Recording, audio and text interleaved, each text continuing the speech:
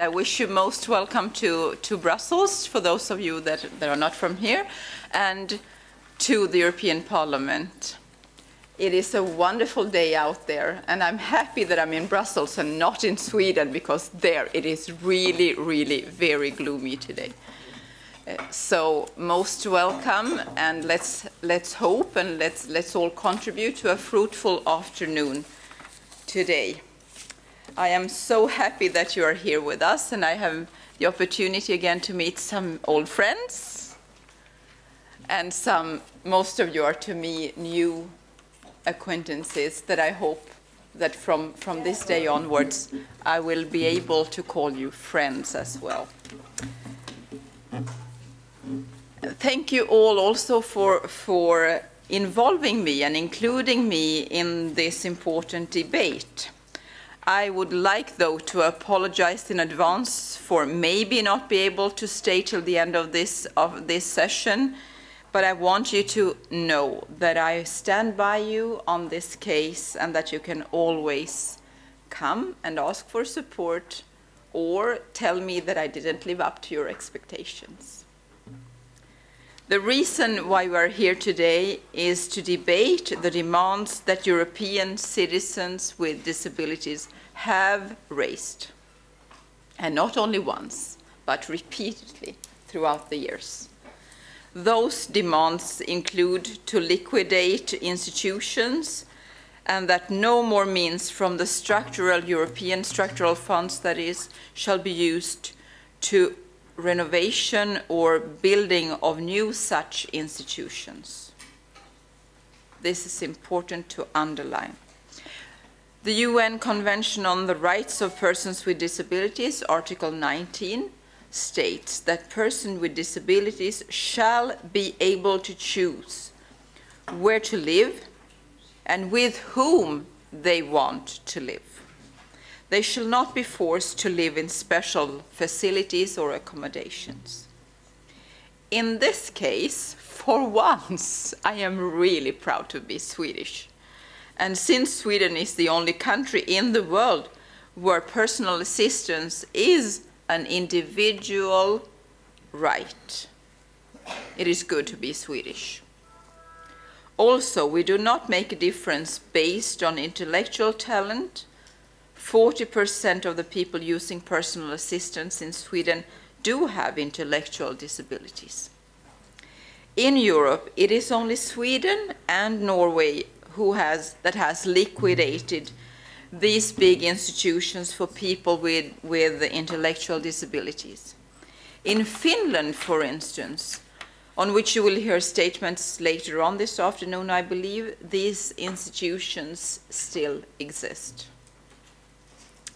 But in order to abolish, liquidate, shut down these institutions, there must be alternatives. Often, the only alternative that is offered to people with intellectual disabilities is group homes. That is the best wording I can find. Maybe you can help me to find another one. But as I understand it, it's actually something similar to group homes. Is that correct? However, group homes are also a kind of institutions, just a smaller version of them. The liberty to conduct your life is not there, because the times are fixed, and who you cohabit with is also a given fact, and nothing that you can actually prefer or choose or discard. The society has also to be able to offer different kinds of support. One solution does not fit all human beings. Personal assistance is for many people with disabilities the only possibility to have a life and to live a life that they control and decide over. Personal assistance is for many people the only way to independent living.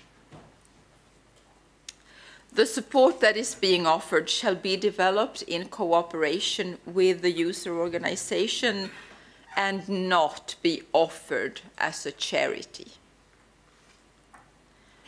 Also, children with disabilities have to receive support that is adapted to the needs of this particular child and his or her family. If the society cannot support families, it will become too much for the parents and the family could fall apart. Families must be offered support that allows for the children to grow up together with its own family. If the only alternative is institutions, big institutions or small ones, the parents are left with no other choice than to leave their child in there in order to be able to keep up a working situation and to support the rest of the family. So my pledge today is that we must not let more families fall apart in big institutions. An institution or a group home, no matter how modern it is and no matter how nice the facilities are or how competent the staff members are, it is not a home. Not for children, neither for adults. So, coming to the end of this introduction, I wish you all very fruitful debates this afternoon, and I am looking forward to listen to you this afternoon and to meet you all soon again. So thank you very much. And by those words, I would like to open the first session, which is the launch of the MHA report, Mapping Exclusion, this one, Institutional and Community-Based Services in the mental health field in Europe. And Bob Grove is here to share this first session. I give the floor to you.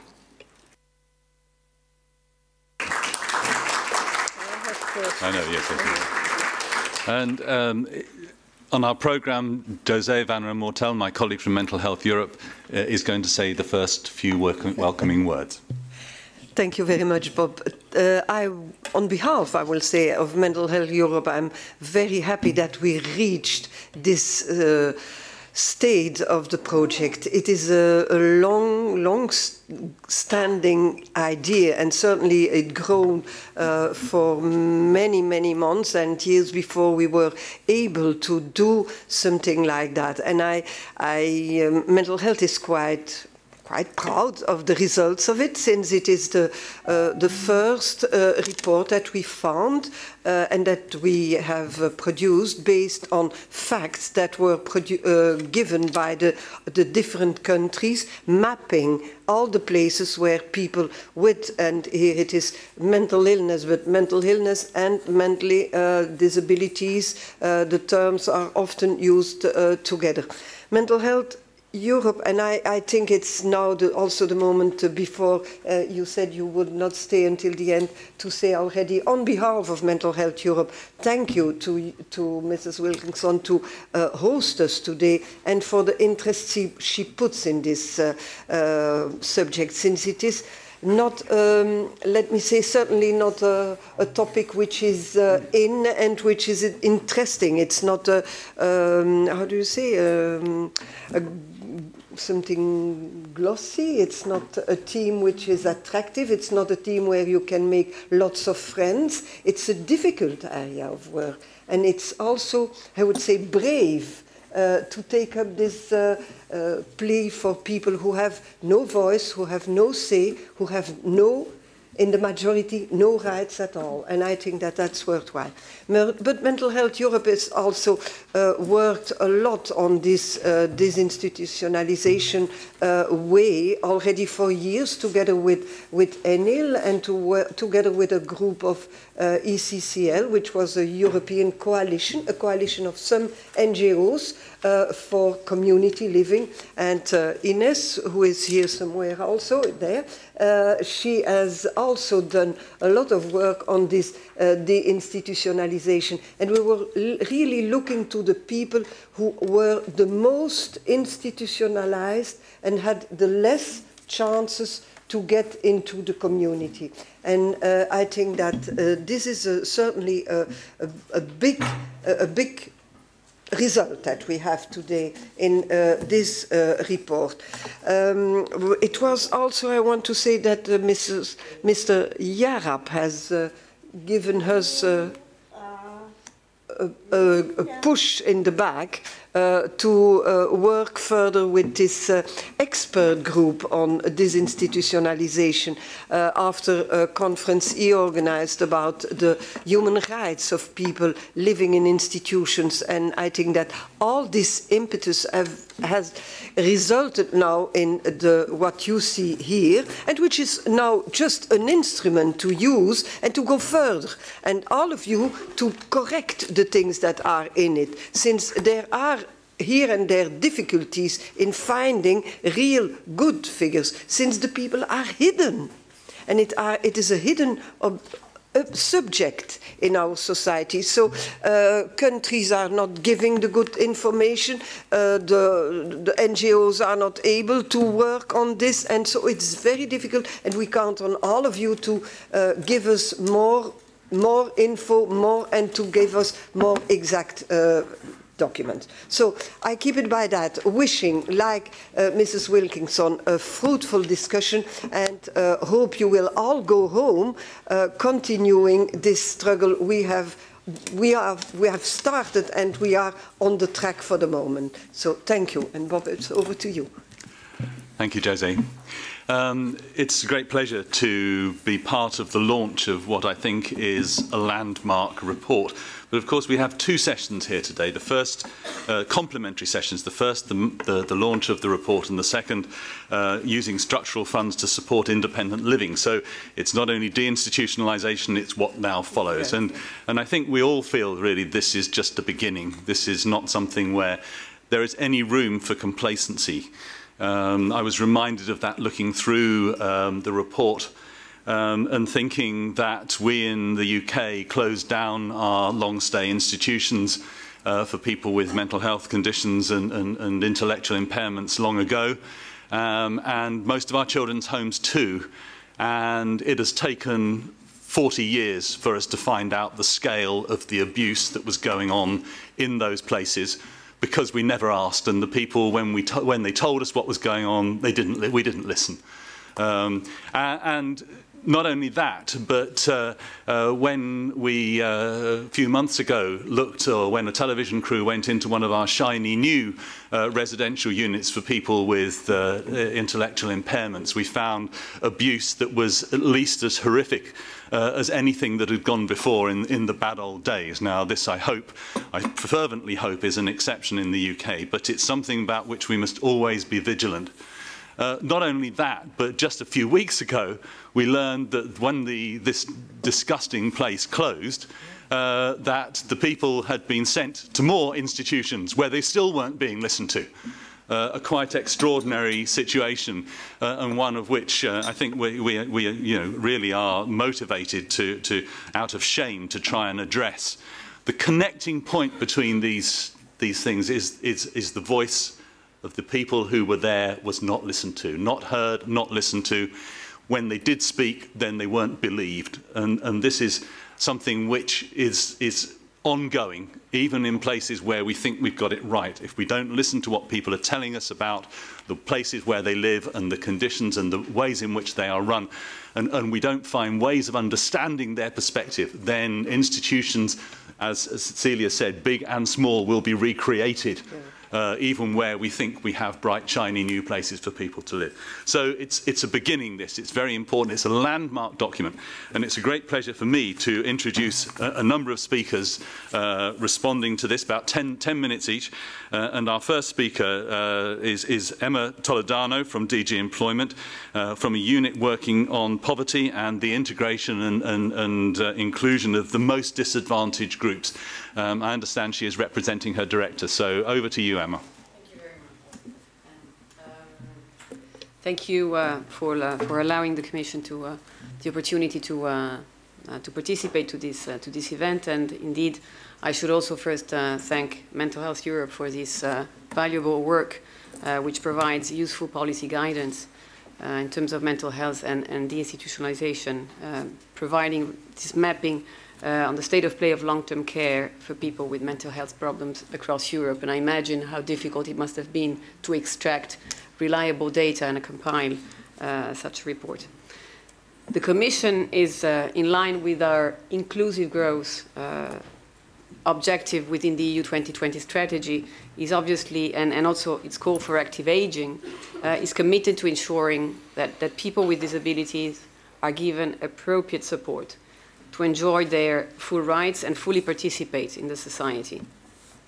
A recent research from the EU Fundamental Rights Agency reveals that in many cases, the factors undermining the right to independent living for people with mental disorders are linked to a lack of daily living support, segregated education, inaccessible workplace and services, stigmatization, and lack of control over one's own life.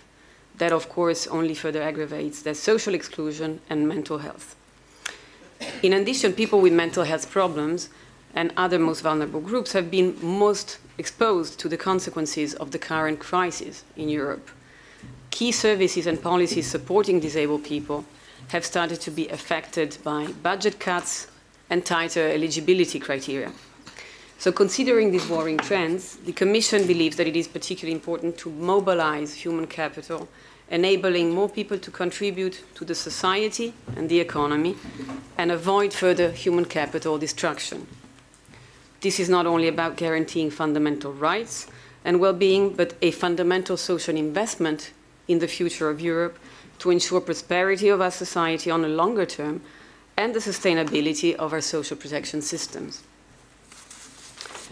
Therefore, the Commission, in its recently adopted Work Programme 2013, envisages the adoption of a social investment package for growth and cohesion, which represents the Commission response to the social emergency arising from the current crisis.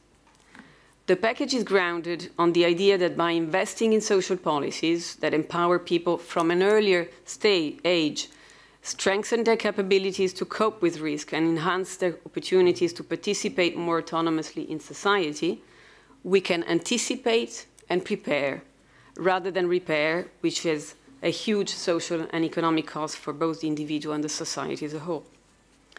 This argument applies to disabled people, to give them equal chances for health, education, and personal development, preventing the need of institutionalization. As you will may see in more details in the following session concerning the EU funds specifically, in the remit of the new multi-annual financial framework for 2014-2020, which is currently under tough negotiation, the Commission has reiterated the support of the European Social Fund for specific actions that aim to help the reintegration of people with disabilities into the society by including investment priorities such as enhancing access to affordable, sustainable, and high-quality services based on the community, with a particular focus on the integration between healthcare and social services with the aim to prevent institutionalization of the most vulnerable. Also, and in other investment priorities, improving the quality of education and lifelong learning with a view to increase participation. In this same framework, the Commission has proposed what we call ex-ante conditionality for accessing the EU structural funds. One general ex-ante conditionality on disability requires the effective implementation and application of the UN Convention on Rights of the Person with Disabilities.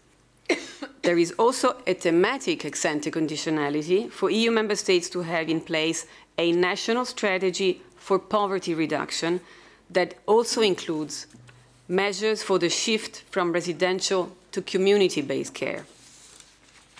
As I was saying, negotiations are tough. They are not going, for the moment, in the right direction. And, of course, we really encourage all the parties that can influence the process to let them go in the right direction. Together with the funding, we also, of course, need good policies and effective implementation. The challenge to improve individualized support for persons with disabilities through family and community care and facilitate their access to mainstream services calls for more coordinated actions between employment, social, health, education and housing policies. Although most of these policies fall predominantly within the competence of the local, regional or national level, the EU has mobilized a range of instruments for better preventing the need for institutionalization. Let me present some examples. Within its European Disability Strategy 2010-2020, the Commission has committed to supplement national efforts across different policy areas such as employment, social protection, health education, with the view to overcoming the obstacles limiting participation of people with disabilities in the society. In addition, the European Disability Strategy is a key instrument for the European Union to work together with member states towards an effective implementation of the UN Convention for the Rights of People with Disabilities, and in particular of Article 9 on independent living. The EU Disability Strategy also envisages the support of policy priorities and projects with appropriate financial resources. EU funds are already supporting actions aiming at preventing the need for institutional care and promoting alternative care for children as well as community-based care services. In this respect, the Commission has supported the valuable work of the European Expert Group on the transition from institutional to community-based care in the preparation of the guidelines for the institutional reforms. And in this remit, we have an important appointment next week. Let me also mention a few additional Commission initiatives in support of disability and mainstreaming disability issues in our work.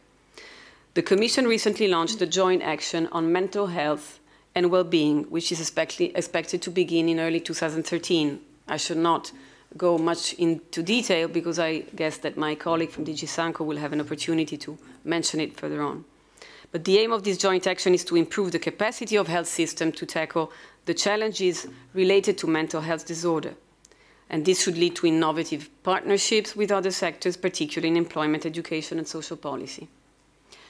Also, a social business initiative that was launched last year is a relevant tool for supporting labour market inclusion of people with disabilities, in particular through social enterprises. Social enterprises can provide sustainable employment for people with disabilities and can also act as stepping stones, helping them to find employment in the mainstream economy.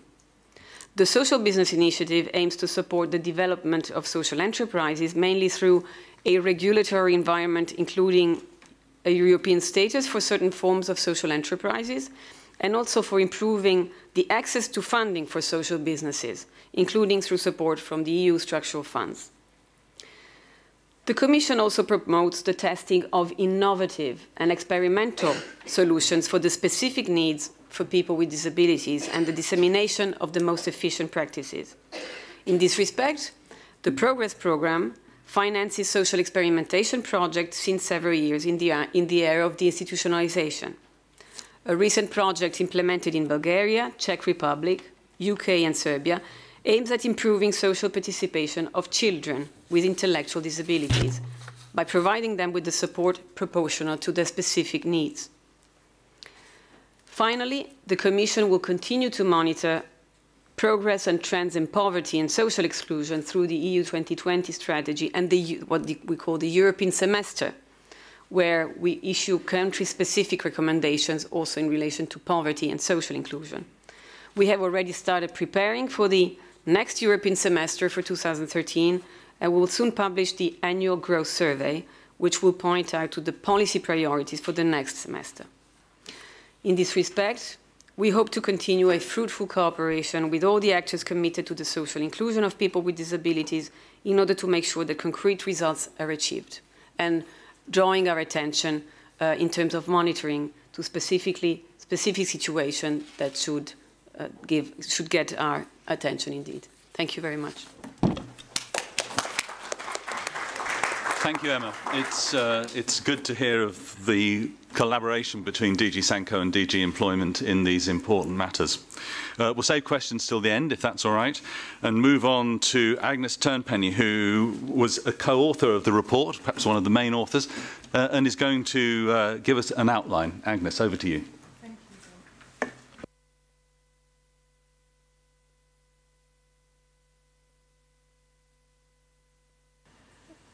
Is it switched on now? Yeah. Sorry about this. Yeah, so basically I'm going to talk a little bit about the writing of the report and the structure, and then highlight some of the main findings. Yes. The report came from the idea of the concern of MHE that despite various deinstitutionalization initiatives across Europe, some people with mental health problems and institutions for people with mental health problems might be left out of the process. So this report aimed to map long-term care for people with mental health problems in Europe, and also provide up-to-date information about recent reform and deinstitutionalization initiatives in the mental health. The writing of the report was really a very collaborative process. The information in the report was provided by MHE member organizations over a long period of time between November 2011 and September 2012 this year.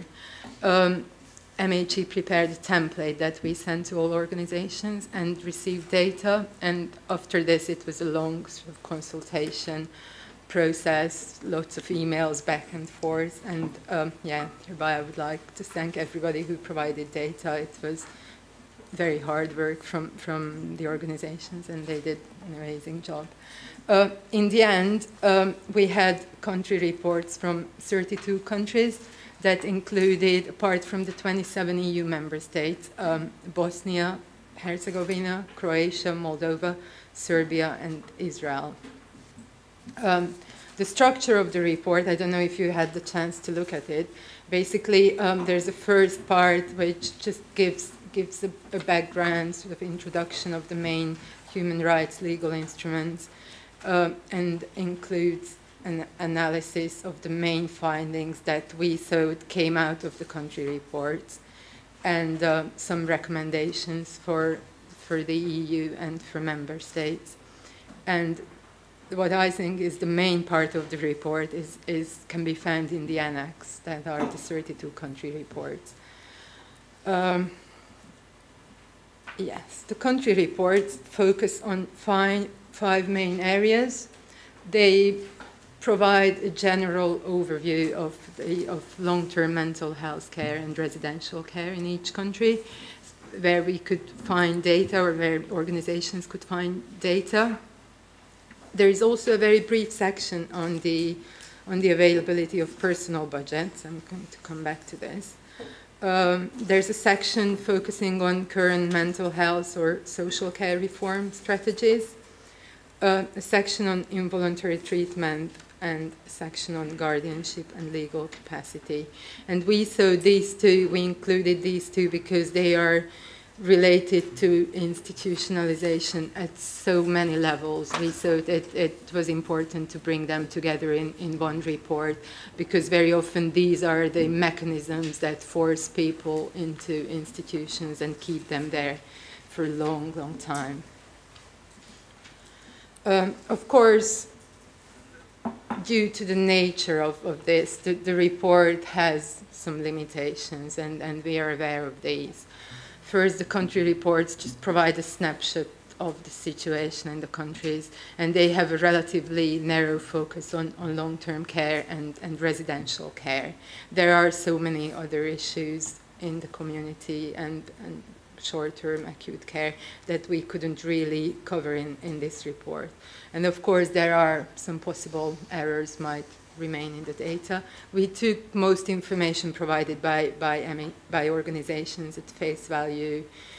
So we might have missed out some important information, or in the writing of the report, we might have misunderstood things.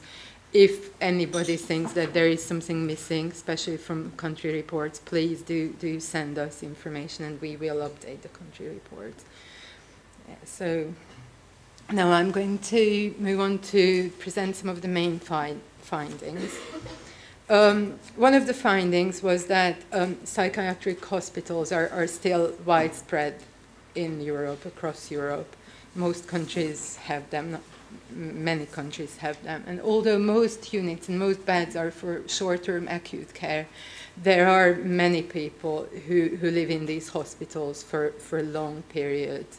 In some countries, I don't know if I should give examples here, but in some countries, up 20 or even 40% of patients in psychiatric hospitals are hospitalized for 5 years or longer. So this was one of the findings. The other finding is that many people with mental health problems live in social care institutions. We found approximately 125,000 people in 14 countries, but this is probably an underestimate, and the real number might be much higher than this. And in some countries, in fact, there are more people living in social care institutions than in any other mental health care setting. Social care institutions usually don't provide much therapeutic care, they're just supposed to respond to social needs.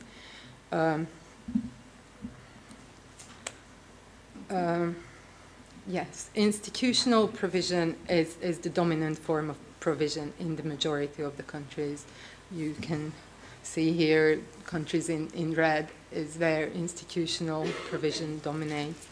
And in a number of countries, community-based services, although they do exist, they might be quite institutional. There are some countries where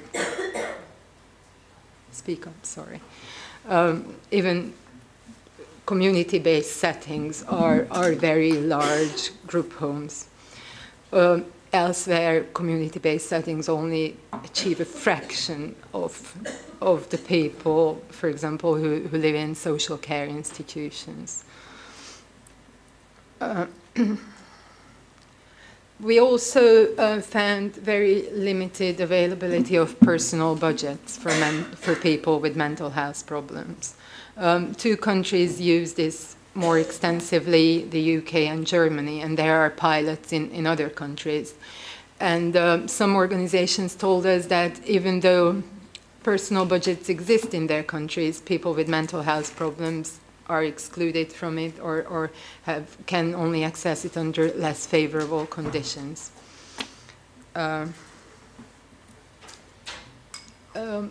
we also found evidence of investment in the infrastructure of psychiatric hospitals and social care institutions in a number of countries, very often using the structural funds of the EU.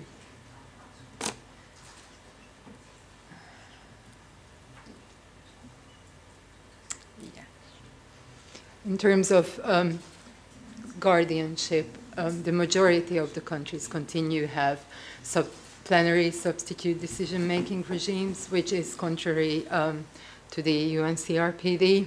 But here's some positive developments. Some countries are implementing some progressive reforms. And another thing I would like to emphasize here is that we couldn't look at the extent of guardianship that it's used, but which can be quite alarming in some countries. Nearly up to 1% of the population of the adult population can be under guardianship. So this is a major issue, and it's very closely related to involuntary admission and treatment.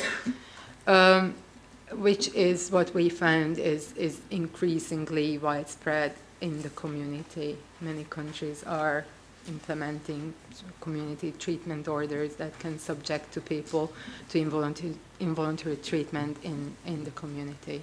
So this is very concerning.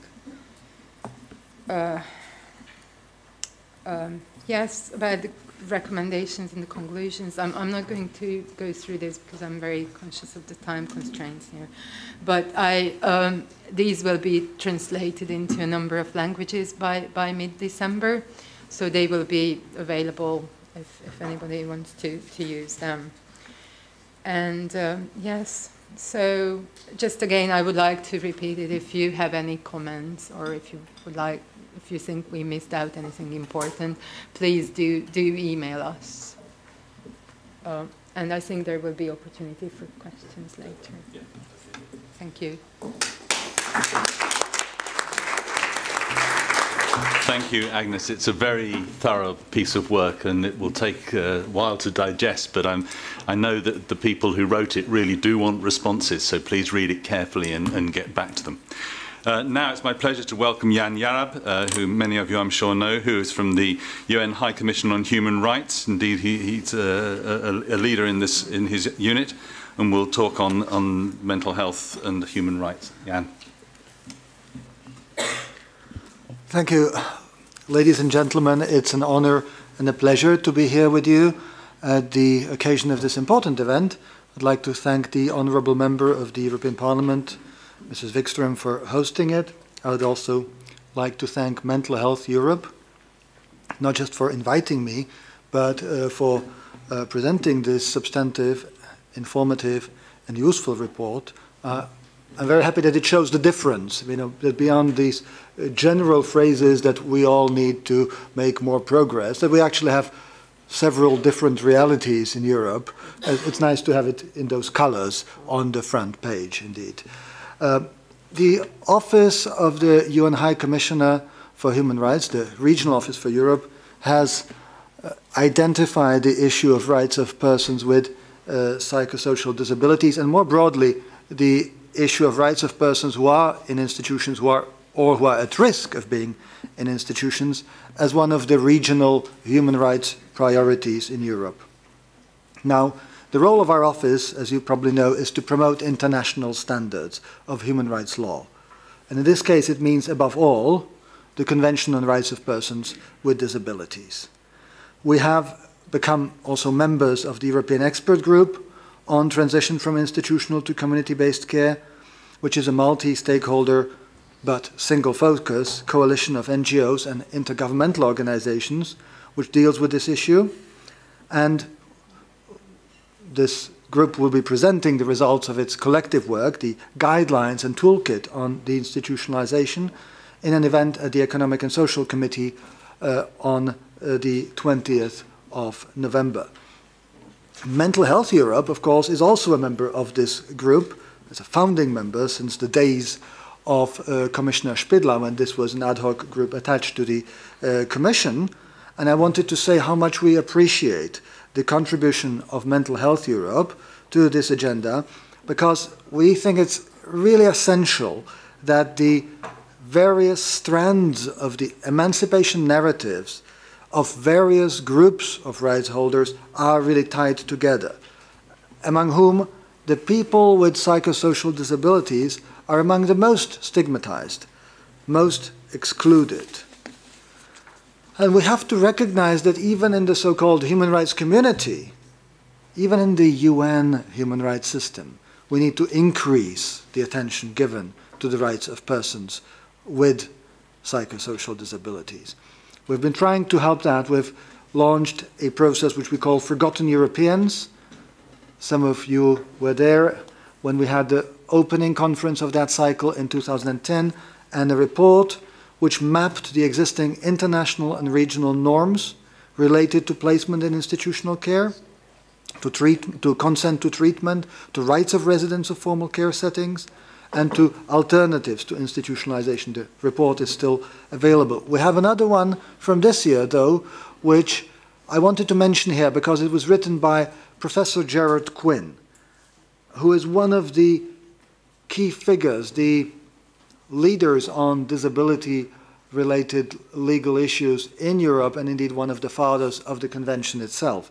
And it's called Getting a Life. And this report shows that not only the member states, but also the European Union, which of course has ratified the CRPD, would be in violation of their obligations under the Convention if they continued investing large financial resources from the EU structural funds into the creation or refurbishment of segregating residential institutions which don't give people their choice that's mentioned in Article 19 of the CRPD. In this context, I would like also to emphasize the importance of the Commission's proposal for ex-ante conditionalities on discrimination, on disability, the specific one concerning deinstitutionalization, in the regulations of the EU structural funds.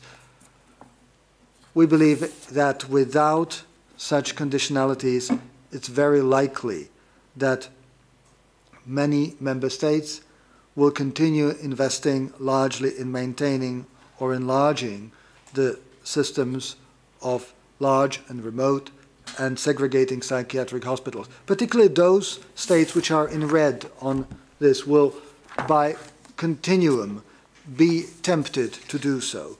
And this is in a situation when in some of these states, in some of the new member states, as we heard, the alternatives to residential care are what would need to be much more supported because it is either lacking or not sufficiently developed. These community-based services is what would need the financial push. And if I may paraphrase the title of a landmark study on this subject published by the European Coalition for Community Living, such a use of these financial resources would represent not only a waste of money, but also wasted opportunity and contribution to wasting lives, if this was to continue. It would mean that the EU would violate its obligations under the very first international human rights treaty to which it has ever acceded, and it would be left with a burden of weighty responsibility. Because if the structural funds don't become part of the solution, they are likely to become part of the problem, because further investment in outdated psychiatric institutions will most likely protect them from being replaced by community-based services. Now, we can't anticipate the result of the negotiations between the Commission, the Council and Parliament. We appreciate the support of the Parliament for the Commission's proposal here, but I would like to encourage the Commission to recall that one of the great contributions of the EU structural funds is what they did in the 90s for the reform of mental health care in Greece, when the outside world was alerted to the degrading conditions for persons with intellectual and psychosocial disabilities on the infamous island of Leros. And we have here Bob Grove, who could tell you much more about that. There are two lessons for me that emerge from that narrative. The first thing is that doing the right thing requires leadership. The Commission at that time didn't have the CRPD to back it up. There wasn't even the body of non-discrimination legislation, which there is now, but they did show leadership. The other lesson, of course, is that the narrative, sadly, remains little known to the general public, and it's a great and important human rights narrative of the late 20th century. And it's a paradox that it remains relatively unknown even within the European Commission itself, although this is one thing where the EU has, through the structural funds, contributed to something very positive, and it should rightly be proud of it. And it's sometimes lost in institutional amnesia because it's no longer on the political agenda. And that's what José André Martel was saying. It's never a subject which is very high on the political agenda in the first place. And also there is the lesson that focuses on the importance of sustained support, particularly in the context of the current crisis and of austerity measures, because as shown by research done by another member of the European Expert Group, the European Association of Service Providers for Persons with Disabilities, here in Parliament, services for persons with disabilities appear to be seen by politicians today as soft targets for budget cuts. And Yanis Varoufakis has also focused on this, the president of the European Disability Forum, in many of his statements. This is tragic. This opens the prospect of re-institutionalization of persons with disabilities who would have been able to live in the community with adequate support. And it's not just in Greece, it is in many countries which are undergoing these austerity policies. In the remaining time, I would like to focus on what the committee of the Convention for the Rights of Persons with Disabilities has so far produced in terms of its jurisprudence, or you could say, quasi-jurisprudence on this issue, as I have been asked to also take on the role of representing the committee. I have to say, we respect the independence of the members of the committee, so I don't represent the committee and I'm not an insider. I can only look at its work through the published materials, and these are above all the concluding observations on the individual states. So let me just quote a few. We know that this is still a work which is in its early stages, that only a handful of states have passed through the review by this committee so far. So the jurisprudence of the committee on these issues is really in its fairly initial stages. But on Spain, on Article 14, the committee has said, the committee takes note of the legal regime allowing for institutionalization of persons with disabilities, including intellectual and psychosocial disabilities, and it is concerned at the reported trend of resorting to urgent measures of institutionalization which contain only ex post facto safeguards for the persons concerned. It is also concerned at the reported abuse of persons with disabilities who are institutionalized in residential centers or psychiatric hospitals.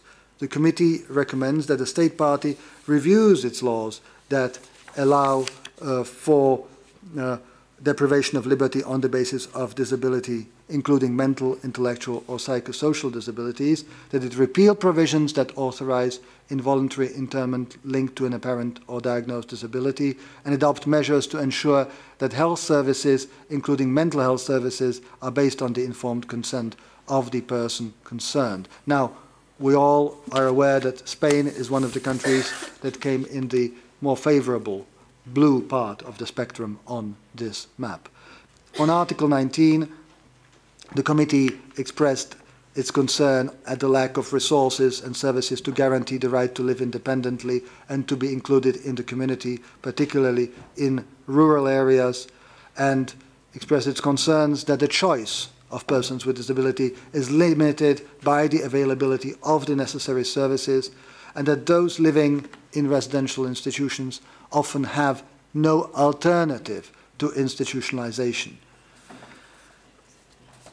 In its more recent concluding observations on Hungary, which is a country that emerges in the red color as one that has more people in institutions than in community care, the committee also expressed its concerns about the situation faced by persons under guardianship, where the decision of institutional care is made by the guardian instead of the person himself or herself, where guardians are authorized to give consent to mental health care services on behalf of their ward, and regretted that the disability can be the ground for detention. It recommended that the state party review provisions in legislation that allow for the deprivation of liberty on the basis of a disability. And above all, on Article 19, the committee took note that the state party had recognized the necessity for the replacement of large social institutions for persons with disabilities by community-based settings, but noted with concern that Hungary has set a 30-year time frame for its plan for deinstitutionalization, and it expressed concerns that Hungary had dedicated disproportionately large resources, including regional EU funds. I'm underlining this because this is a very important quotation. It's, to my knowledge, the first time when we see a direct reference to the EU and its financial instruments in the jurisprudence of a UN committee. That it has dedicated disproportionately large resources, including regional EU funds, to the reconstruction of large institutions, which will lead to continued segregation in comparison to insufficient resources dedicated to setting up of community-based support service networks. The committee expressed also its concern that the state party fails to provide sufficient and adequate support services in local communities that would enable persons with disabilities to live independently outside the residential institution settings. I'm reading this out, and that's the end of the quote, but I'm reading this out because it's a consistent, starting but already consistent jurisprudence of the committee on an issue where you see them nuanced in their approach to a country which appears blue and which appears red on this map, but nonetheless the vector is the same, and of course it all applies also to the European Union, which had become, for the first time, party to an instrument like this. So when the European Union will be reviewed, it will most likely be reviewed from a similar perspective as the few member states which have been reviewed so far. I think I'll finish here. I had a few words to say perhaps about the jurisprudence of the European Court of Human Rights, but I don't know if I still have time for that. I think probably we should move on, and right. Perhaps if you could take some questions on that or make a few comments later. I'll make just one sentence then. I mean, the European Court of Human Rights has also an interesting development in its jurisprudence, which goes from very timid, 33 years ago, the Winterwerp judgment, which basically only looked at whether a person was, as to quote, of unsound mind, to the Pleasure judgment, which is just 1 month old, and which has shown that although, I mean, it's not entirely where the CRPD is, but it is a really important development of the European Court's jurisprudence, because there it is a case of a person who was diagnosed with paranoid schizophrenia, but the court decided that that in itself wasn't the reason to keep that person in involuntary hospitalization, institutionalization, and ruled against Hungary because it had not exhausted all the other possibilities. So, looking at these two judgments, and all of them which were in between, you can see that even the European Court, which is of course interpreting a much narrower legal text in this sense, the European Convention, doesn't really have a very easy entry on this, that has made a lot of progress on the same vector as we have been discussing earlier. Thank you for your attention.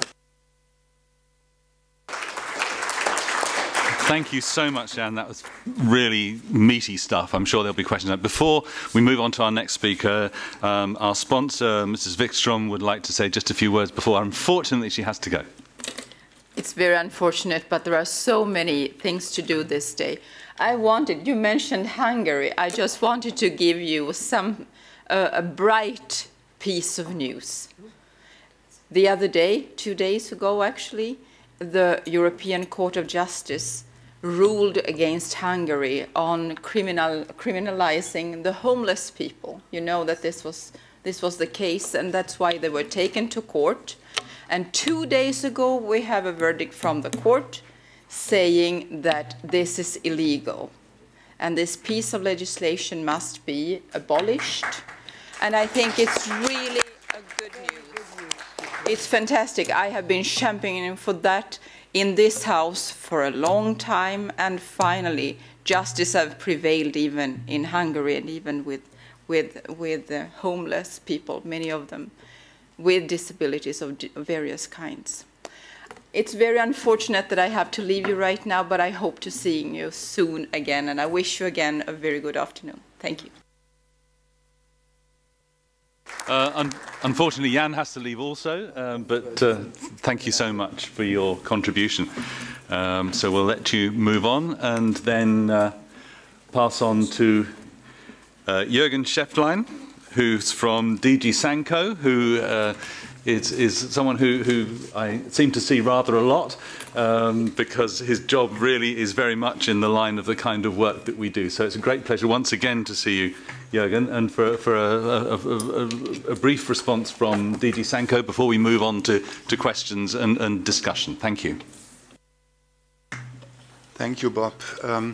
First, I would like to congratulate Mental Health Europe and the European Coalition for Community Living for the initiative to invite this report. And secondly, I would like to thank Ms. Wikström and again Mental Health Europe and the European Coalition for Community Living for inviting DG Sanko to participate in this large event. my colleague, Ms. Toledano Laredo from DG Employment, has already presented to you the broad policy context. So I would like to make just a short statement on the health policy, mental health context. And the framework in which this work is happening is the European Pact for Mental Health and Well-being. This is an initiative that has been launched jointly by the Commissioners for Employment and Social Inclusion and for Health in 2008. And the pact had 5 priorities, and one of these priorities has been the replacement of institutions by community-based systems and the promotion of the social inclusion and the combating of stigma in the field of mental health. And we have, in order to build awareness and commitment around these issues, we've organized, together with our partners in the Ministry of Health and Social Affairs from Portugal, a thematic conference around this in 2010. And we have achieved that member states themselves, ministers of health, have expressed their commitment to social inclusion as the right direction in Council conclusions from 2011 under the Hungarian presidency, I have to say, which was very supportive of rising this on the agenda. And one sentence that I would like to quote from the Council conclusions was the invitations to member states themselves, because it's member states who have the key responsibilities to act in this field. One invitation was to promote, where possible and relevant, community-based, socially inclusive treatment and care models. And this is so a very clear self-commitment, but on the other hand, commitments and papers are certainly not sufficient, but must also be followed up by action. And one initiative to encourage such action in the field of EU health policy was the invitation of a joint action, a cooperation process between member states, co-financed by the EU health program and financed to the other half by member states themselves on mental health and well-being. And this joint action will be led by Portugal. Portugal will also lead a work package on managing the evolution towards community-based and socially inclusive approaches in mental health. And but in order to inform this work, which is going to start in a few months, in early 2013, we need to have a knowledge base.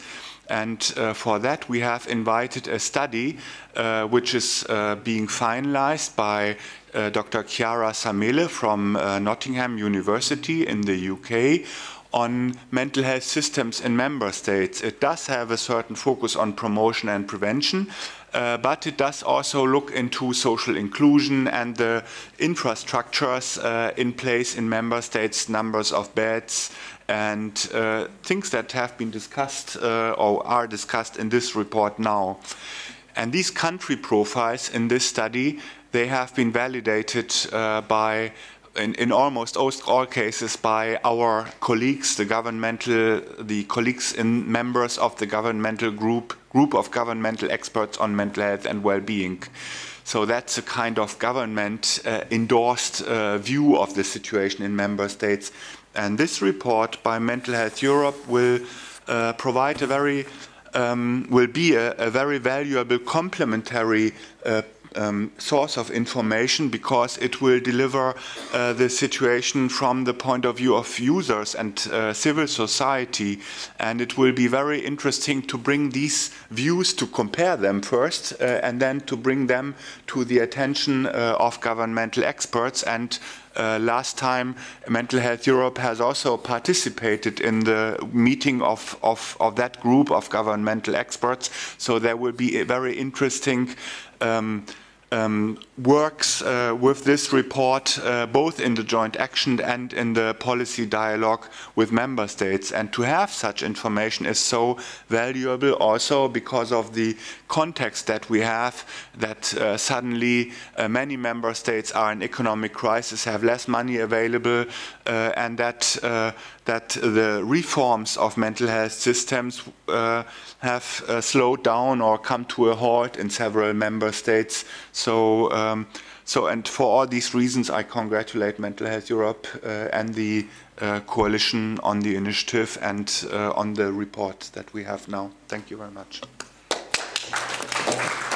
Thank you very much, Jürgen. We maybe should think about having some kind of joint event at the point when this other report is launched, so that we can kind of have some more in-depth discussions about the implications and how they fit together. So something to think about.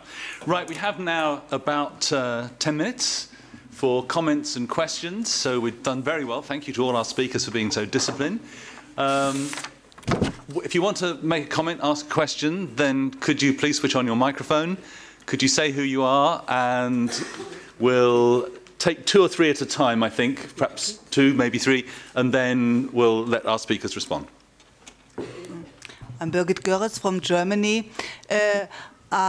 We have the problem in Germany when we build up community-based psychiatric that we don't have any research about our work. The research in Germany is mostly nearby the dates of the hospitals, and they are paid mostly by the universities and the psychopharmaceutical industry. And so the common-based psychiatry in Germany don't have any database, and so this this shows not the reality. We need your help for the German government, health government, to get money for research, and I want to ask you to help us. Okay, let's take questions. Yes, well, I'll bring Emma in a second because she's a speaker and she'll have a chance to respond and to speak. So let's go there and then there, okay? And then we'll have a pause, yeah? Thank you. Good afternoon. I'm Simona Geratano from the European Disability Forum, and I would like to ask a question to the representative of the European Commission. In this debate, we've been mentioning the importance of community-based care. So we talk about the institutionalization, which means transition from institutions to community-based care and support. Therefore, it's very important that there are available community-based services and services which are of high quality. We were very happy to see it both in the European Disability Strategy that you mentioned, but also in the communication on the European Platform Against Poverty and Social Exclusion, that there was an action promoting the development of a common quality framework on community-based services. We didn't hear anything on that. I'm not expecting an answer today, but it would be very important if the Commission would take the time to think if it's going to happen, who is taking the lead on that, and how. Thank you. Thank you, Mr. Chairman. John Mulligan from Focus on Romania. I'm glad to see 2 representatives of the Commission here, and I would also like to congratulate the authors of the report on an excellent piece of work. We're a lobby group who lobby for human rights in Romania, and prior to Romania's accession, we lobbied very strongly with the European Commission, and we were told that we should sit down and shut up because membership would solve all those problems. And then when Romania came into the European Union, we were then told by the Commission that, well, actually, we can't interfere in the workings of a member state. There is a disconnect between the Commission and the realities on the ground. In Romania, which is where I have the experience, and I was there 3 weeks ago, there is no intention by government to reform institutional services. No intention whatsoever. At local political level, an institution is an industry that's important to a village or town.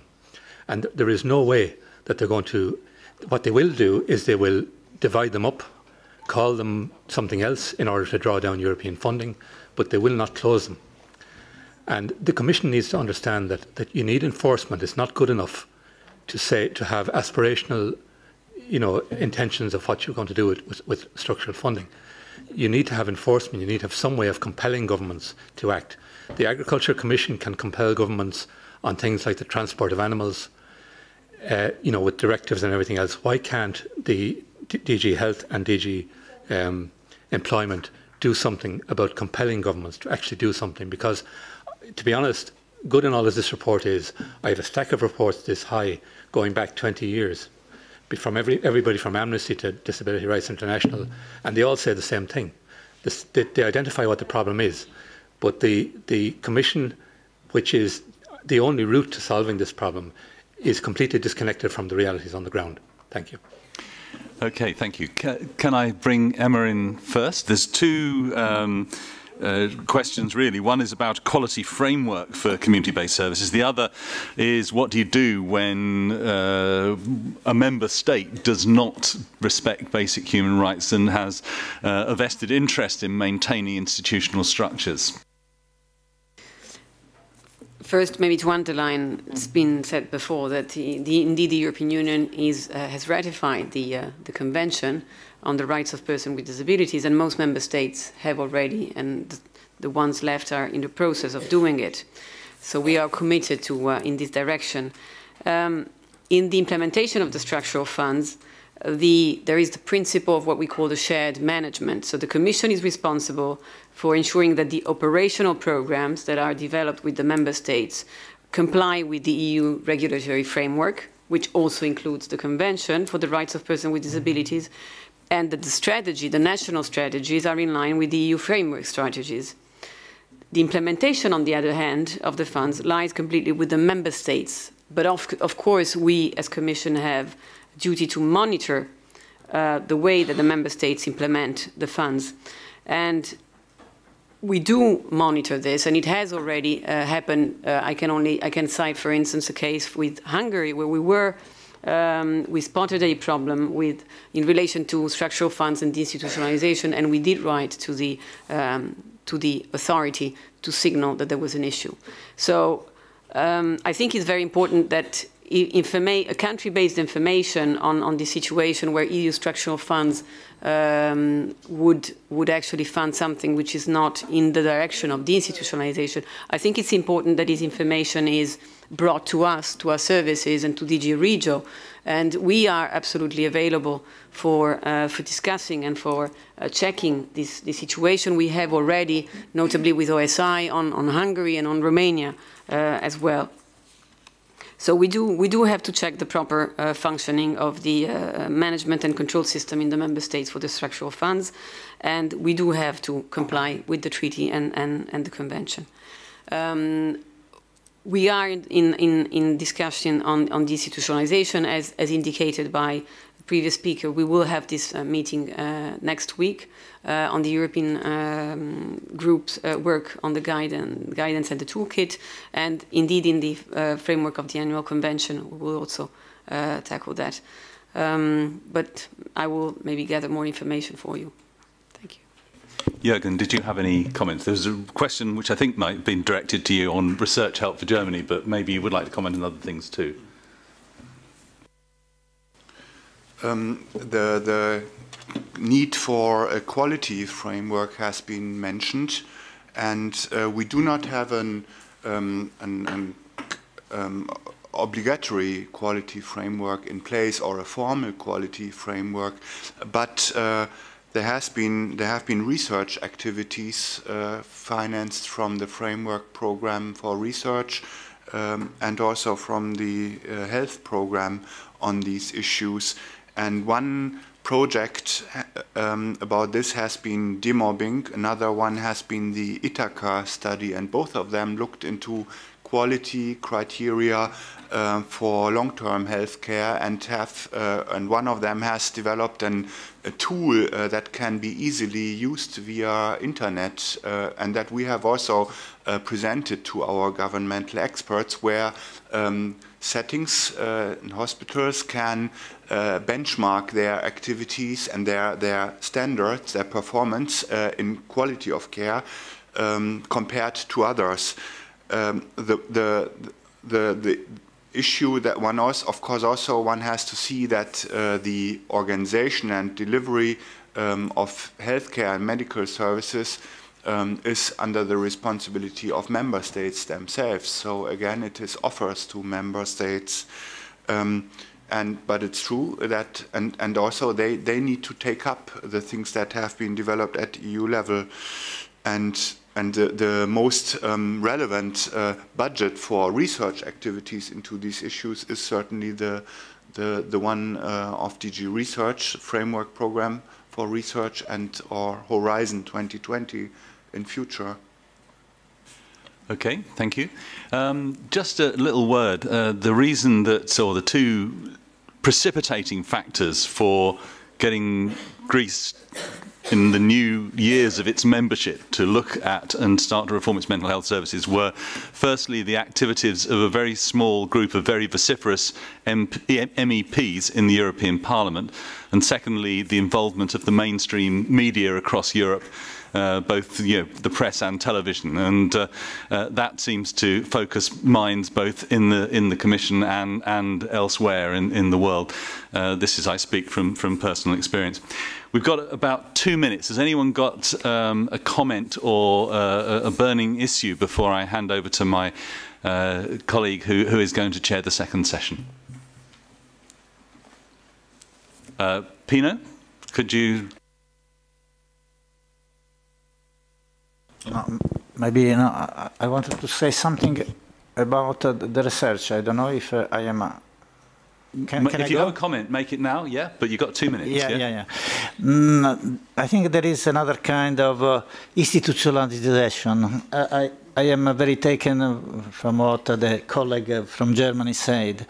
So there is the new institutionalization is represented by the pharmaceutical companies that do research, do some kind of research. So very, and I think we need independent research. Otherwise, the new services, it will happen something in Hungary. You use the structural fund from bad aims, and I think the pharmaceutical company can make research and validate some institutional basic community-based services, but very institutional and very medical-based. So the risk, the new institutionalization can be this kind of research. So we have to be aware of this risk. Okay. Do you want? I can quickly say to that for the reason of identifying research needs in this field, DG Research has invited some years ago an own quite large-scale project which is called Roma, and has the objective of developing a roadmap for research into mental health for the EU level. And that is one where a high number of researchers from different work areas have formed a consortium which is independent from industrial influence. And therefore that's the opportunity to really map the different needs in promotion, prevention and treatment care in medical research. So it's a very complex undertaking. Okay, thank you. Well, we've started slightly running out of time, but if it's a quick comment, I mean, all right, use that mic. Thank you very much. My name is Andrew Misch. I'm from DG Regio from the European Commission, and the ERDF was mentioned. That's why I just thought that it's worth to say something.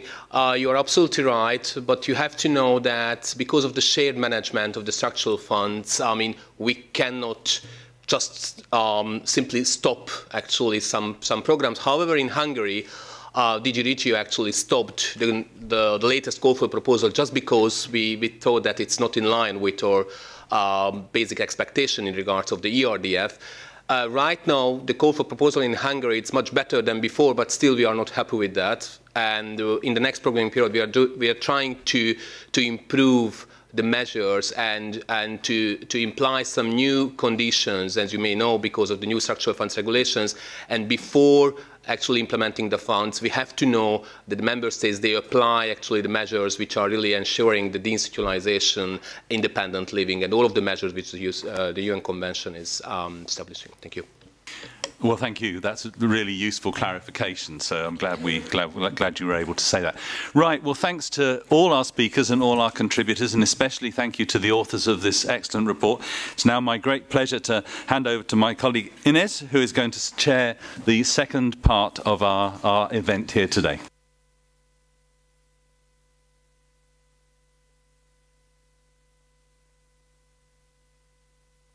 Thank you, Bob. I will be chairing the second session of our roundtable today. Just to say, for starters, on behalf of the European Network on Independent Living, which I represent here today, we were happy to co-organize this session today with Mental Health Europe, we are with Mental Health Europe together, both in the European Expert Group on the transition from institutional to community-based care, but also within the European Coalition for Community Living, which ENIL, the European Network on Independent Living, is leading.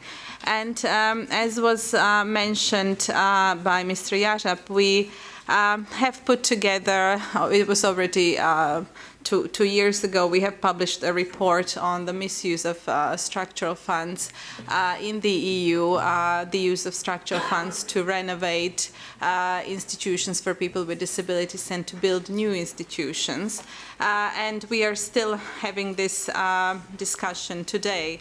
I have to say some progress has been achieved in those 2 years, in the sense that some programs were blocked by the European Commission and have been revised. But we still, what we still see is that, okay, some member states recognize maybe that, okay, they cannot invest money into large institutions, but what is still happening is that funding is more often than not going into services which are still not really independent living or community living. They are just smaller institutions which don't offer people the possibilities to live the life they should have. Our next session will be focusing just on that, on the use of structural funds and misuse of structural funds, as well as on the issue of cost efficiency of community-based services. First, we will start with Linda from Finland, who is here with her father Bjorn. We often mention figures, how many people live in institutions in Europe, but behind those figures there are real people, and we are therefore very happy to have Linda here with us today to tell her story. And we are very grateful to her that she's made this trip all the way from Finland to Brussels. So I would hand over to Linda and her father. Thank you.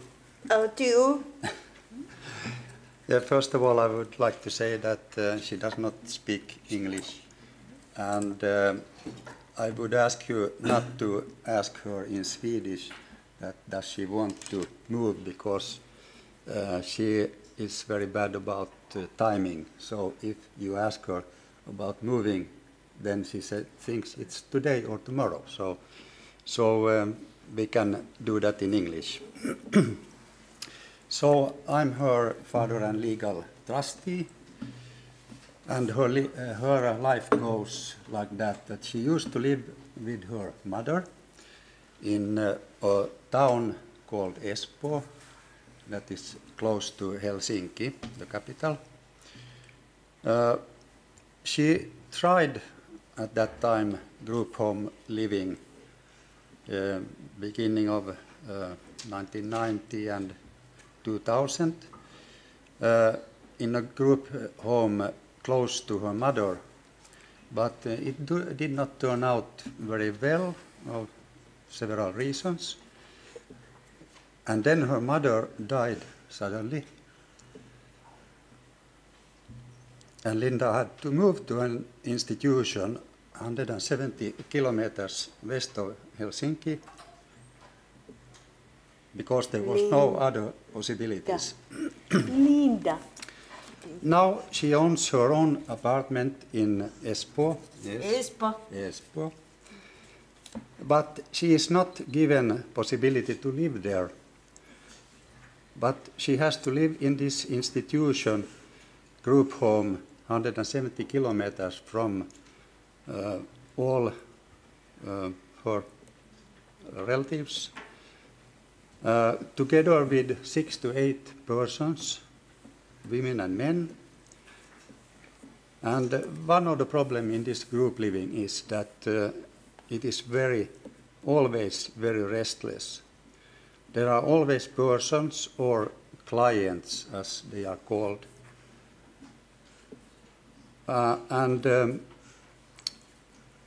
If you cannot cooperate with some person, it does not help. You have to live there, stay there, very close, as you certainly know. You have to stand this person every day, every moment, and very close. Mm-hmm. Also because some clients only stay for a very short period, because this institution where she now lives is also an institution where they bring people for just 2 weeks or 3 weeks to get calmed down. So even if she would meet somebody she would like to establish a relationships with, it's not possible. She has her own room, but all other facilities are joint. She attends a workshop during the days, but evenings she just sits in the group home and usually watch TV. Huh? Yeah. Mm-hmm. So the biggest problems with living in an institution, according to her, are that there are big groups, there are several people living close together, it's restless, noisy, there are problem cases or clients, there is a lack of sufficient personnel, no private trips, that means because there is no personnel to take her out. So she has no individual life. In other words, it does not support independent living. On the contrary, because the doors are locked also. And she is far away from parents, relatives, and all good friends from her former life. She has applied for personal assistance to stay in her own home, but she has been denied from Espoo town social authorities who live in their own outdated world. They do not have the will to help her to an independent life, and they interpret the new handicap law wrongly. The officials need very clear and strict rules to fulfill their job.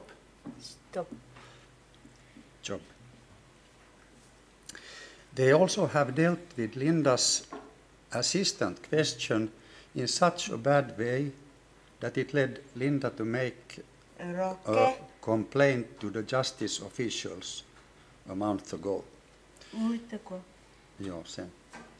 Because the institution is situated 170 kilometers west of Helsinki, where I live, it is difficult, time-consuming, and very expensive to arrange trips to Espoo or to Helsinki for her to meet. It costs 450 euros 2 ways. To meet me, her aunt, her sister, who actually lives in Sweden, but she visits every now and then good friends from her 32 earlier years in Espoo town. She must be able to move to Espoo in order to start a new life where she herself can decide about her things. Linda likes to stay in her own Linda home in Espoo town, but she always needs someone to stay there with her. That is why she needs help from a personal assistant. We work very close with the Finnish office of JAG, the Swedish association. You know JAG is abbreviation, and we do have the Finnish branch established, and Linda is a member of that. This association, JAG association, again, works very hard with authorities trying to come to a positive solution for Linda, but so far without luck. She just received a negative solution from the authorities. 2 years of negotiations regarding assistant who would enable her to live in her own home. The authorities still want her to move to another group home in Espoo. The JAG Association is prepared to take the responsibility for Linda as soon as the town admits to take the costs. Yeah, that's her story. And if you want to ask her something, you can ask through me or in Swedish if you can. Tack.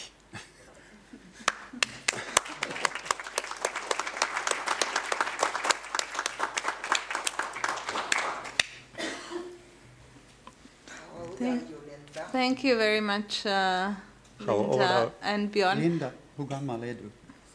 Do you have a question? 36. 36, okay.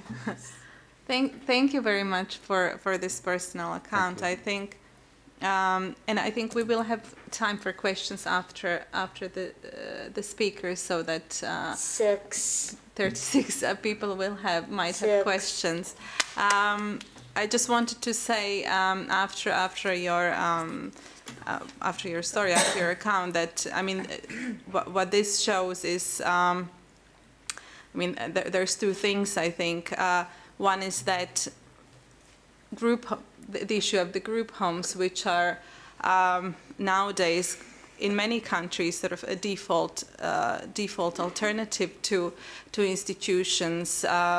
So that in the process of the closure of institutions, the authorities are building masses of these places in some countries, and often there is the question of numbers, and people say, oh, well, 8 people living in a group home, that is so much better than living with 200 people. But if it's the 8 people you don't want to live with, or if there's just one person in there that you don't want to live with, then what kind of life are you going to have? And the other thing which strikes me is how easy it would be for Linda to live independently. It was just, if there was just that little bit of political will, because she does have her own apartment. There is an association, JAG is a user cooperative, providing personal assistance. So all that it takes is for the authorities to give that money that they're now giving to a group home to move that funding towards her personal assistance, and she could have a much better life and be a much happier person. Whereas unfortunately this is now not the case. So it's quite a striking, I think, account, and I think Linda is not by far the only person who is in this situation. I think the other thing that we should take account of, we are here talking about Northern Europe, so it is, we often think that these problems are only present in Central and Eastern Europe, but no, in many countries people live in situations and in services where they don't have the choice or the control, and where they are in fact imprisoned in a way. So thank you very much.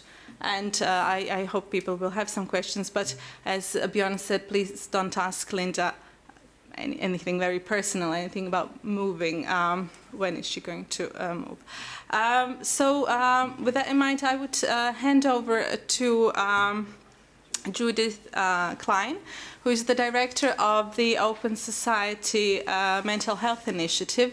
Now, Judith will be focusing on Central and Eastern Europe, so a bit further to the east, and the problems there. So, Judy, the floor is yours.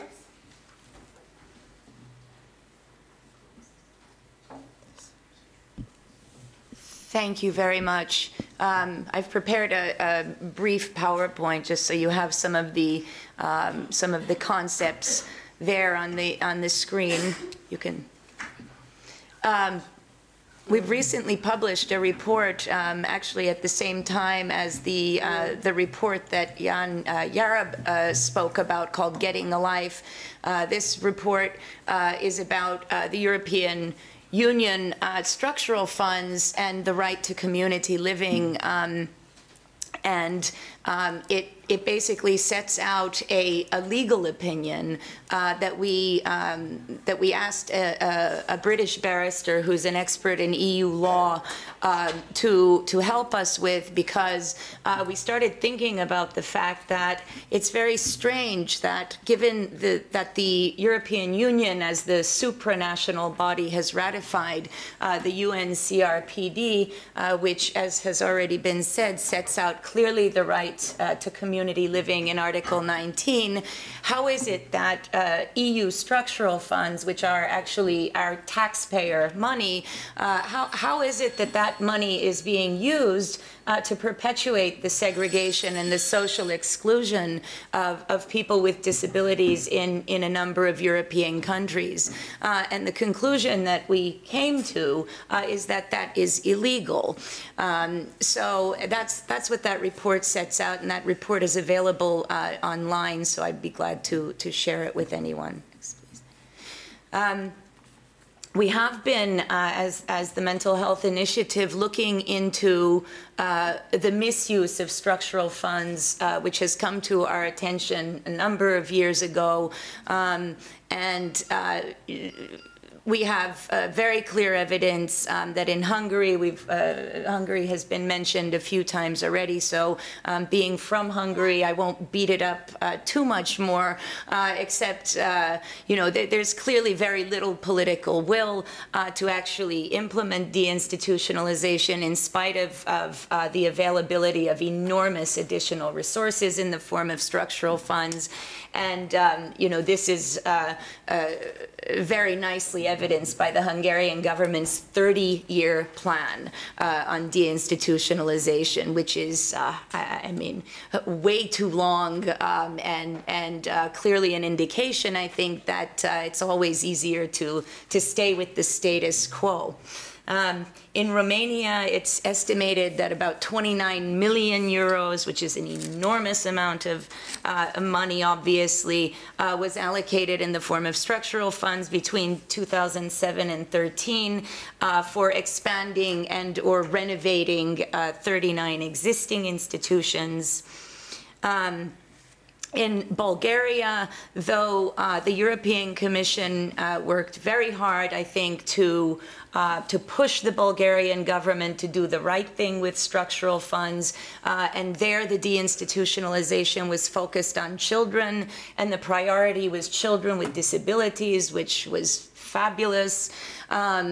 And the Commission required that the Bulgarian government come up with a plan that they would need to approve before the money was allocated.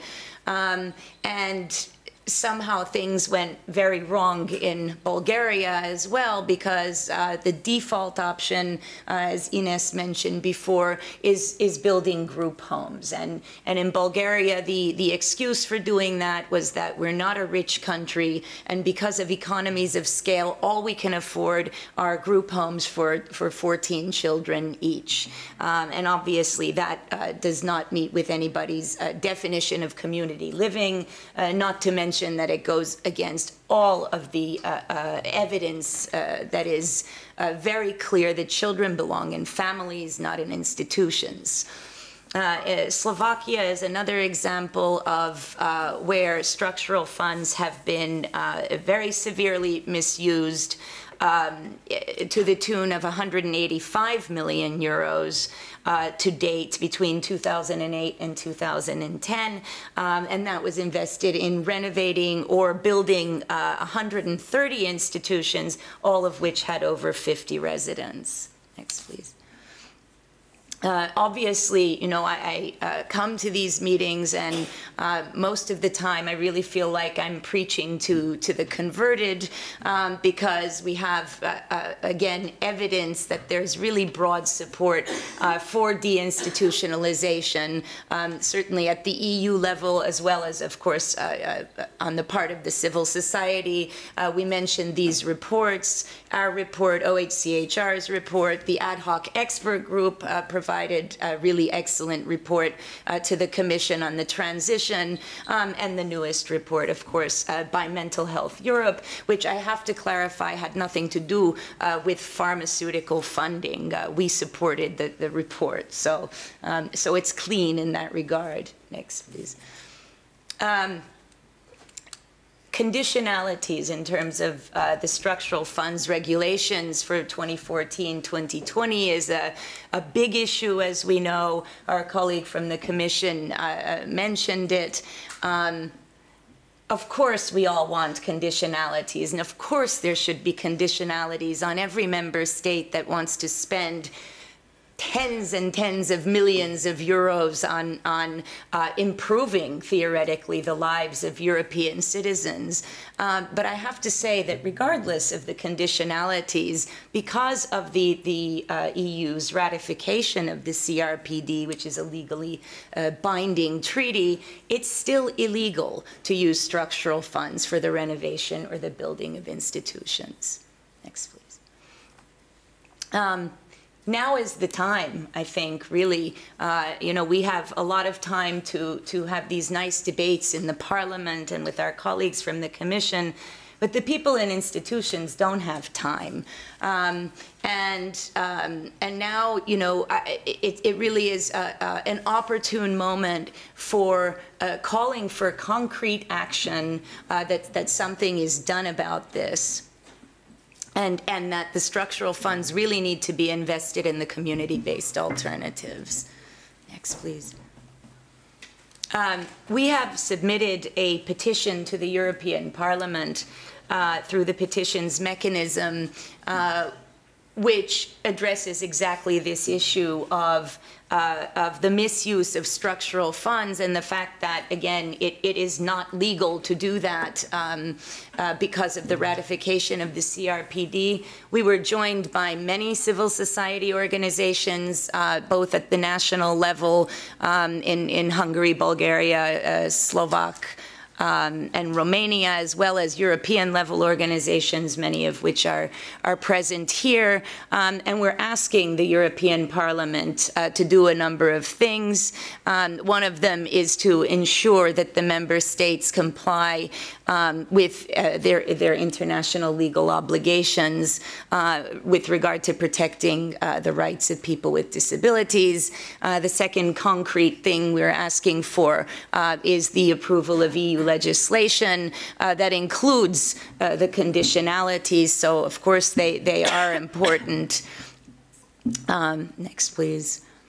And then we're calling on the European Commission and the member states to make the data about the projects available, because it is so incredibly difficult to find out actually where did the structural funds go.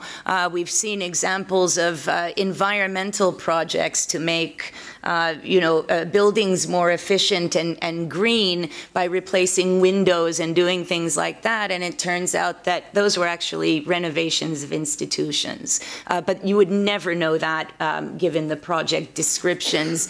And I think in terms of transparency and accountability, which certainly the European Union must be committed to, it's very important that the actual information about where that money goes is available to anybody who wants to see it, because again, I think as European taxpayers, we do have the right to know where our money goes, and I think some of us, if not most of us, I would hope, would be terribly offended if we knew that money was going to perpetuate the social exclusion of people with disabilities.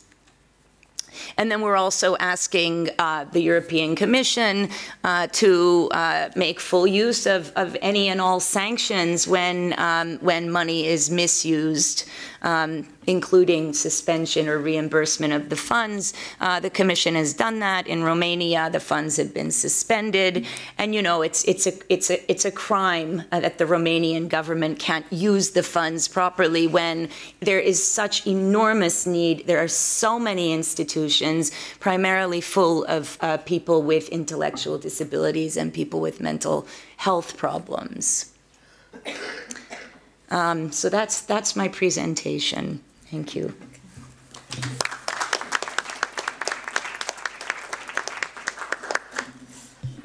Thank you, Judy, for pointing out these examples of bad practice, and also for presenting this initiative, the petition to the European Parliament. And I think now is really the time where we all have to be alert, also because as Ms.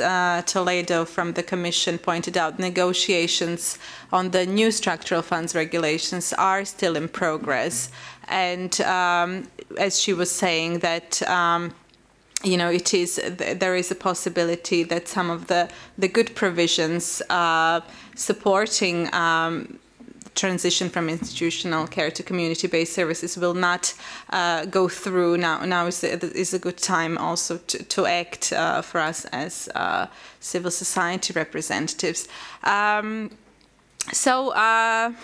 Let me go to our next speaker, which is my colleague from ENIL, Kapka Panayotova. She is a board member of ENIL and also the director leader of the Center for Independent Living in Sofia. And she has some very close personal experience of also the use of structural funds, but also in general the progress or the lack of progress towards independent living in Bulgaria. So she's going to give us a short account. Thank you very much, Ines. Can I have my presentation, please? Hello, everybody. It's so nice to be here. And I called my presentation with a very complicated to pronounce title, as complicated the issue is, reinstitutionalizing deinstitutionalization. Because this is exactly what happens in Bulgaria, using huge amounts of EU money. Next, please. So I will present you a small group home case study, which doesn't pretend to be representative at all, but it's all true for more than 150 newly built small group homes. And it reminded to us when we started with the research what Victor Chernomyrdin said many years ago in 1993. We wanted the best, you know the rest. Do you recall this saying? Can I have the next, please? So we were doing qualitative research, which was not based just on numbers, but on in-depth interviews with different groups of stakeholders, First of all, we had 4 young disabled adults from the small group home that we were targeting. By the way, these the SGH takes 10 young adults with physical disabilities only, but with high level of dependency, who have spent all their lives in institutions, being moved from one place to another. Actually, these were newly born abandoned children who spent their all their life in institutions.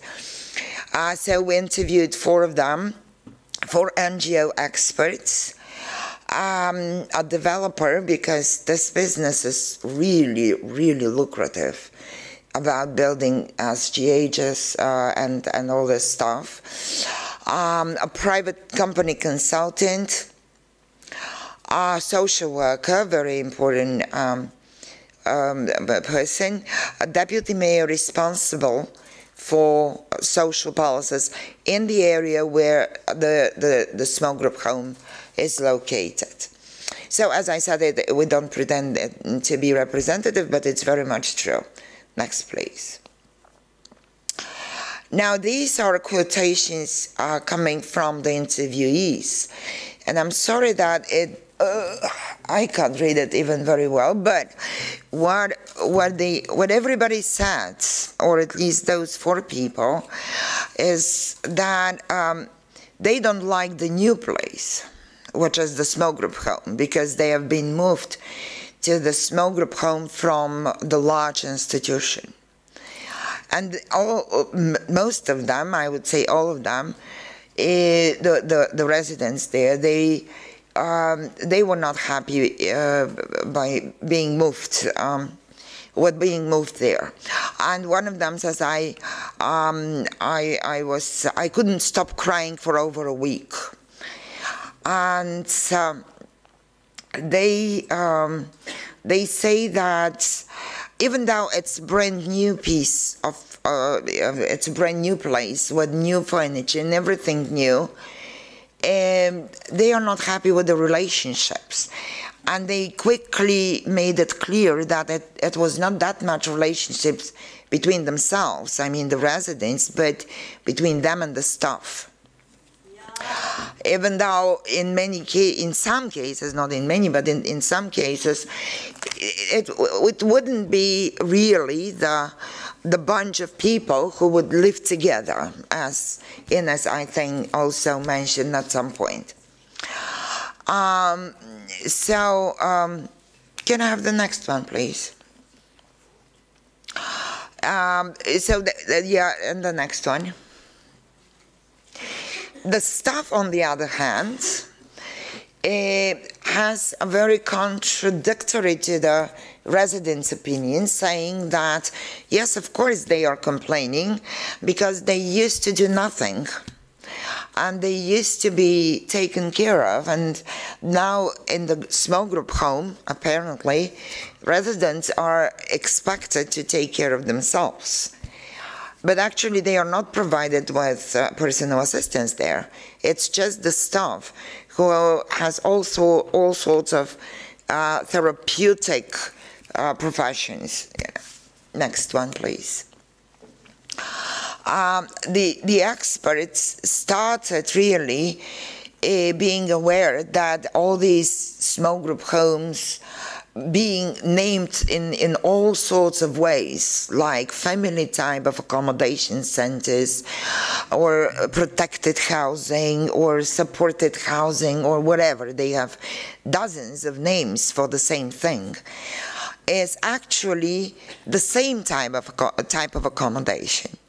So it's nothing new except for being smaller and newer. Well, developers seem to be quite happy because the accounts show that in modest cases of decent developers and contractors, the profit could be between 40 and 50%, which is quite huge. I mean, it's really huge profit. But there are cases where the profit ranges between 60, 70, up to 80% of the price of the project. So developers are really happy. Next one, please. Well, this is what I wanted the Commission people to take special attention, because this is the funding going into these new small institutions, both from DG Regio and the other DGs. I'm not that good in names of these DGs. But actually, the regional development program, which covered the capital costs, actually the costs of building these new places, it was 16 million euro for 85% of that coming from DG Regio and 15 from national budget for what they call 60 projects. And 60 projects means 60 the same, 60 times of the same. Then the Human Resource Development Program took 25 million euros so far, and the Rural Development Program another 9 million. So it's, as you can see, this is really huge amounts of money in order to maintain the status quo of segregation, institutionalization, and control over people's lives. Can I have the next one, please? So what we can see is the vested interests in a very clear way, where everybody has something to gain except for people who are affected and who are the subject of the care, and who basically need support much more than care. And very often care doesn't mean support. So everybody is happy. Contractors make money because they have the projects. Local authorities attract investments, so they are happy. These are short-term investments, but still local authorities operate on short-term mandates. Former institution staff is happy because they continue to have a job in the small group homes. So actually the staff is all the same. Everything is the same. Service providers are very happy because actually, especially in Bulgaria, in most cases, they run the new institutions. National government is very happy because it reports results in deinstitutionalization and high rates of absorption of EU funds. For wrong reasons, remember. Next. So, if everybody is happy except for the disabled people and the children whose voice can't be heard, there is a lot wrong in this. Thank you very much.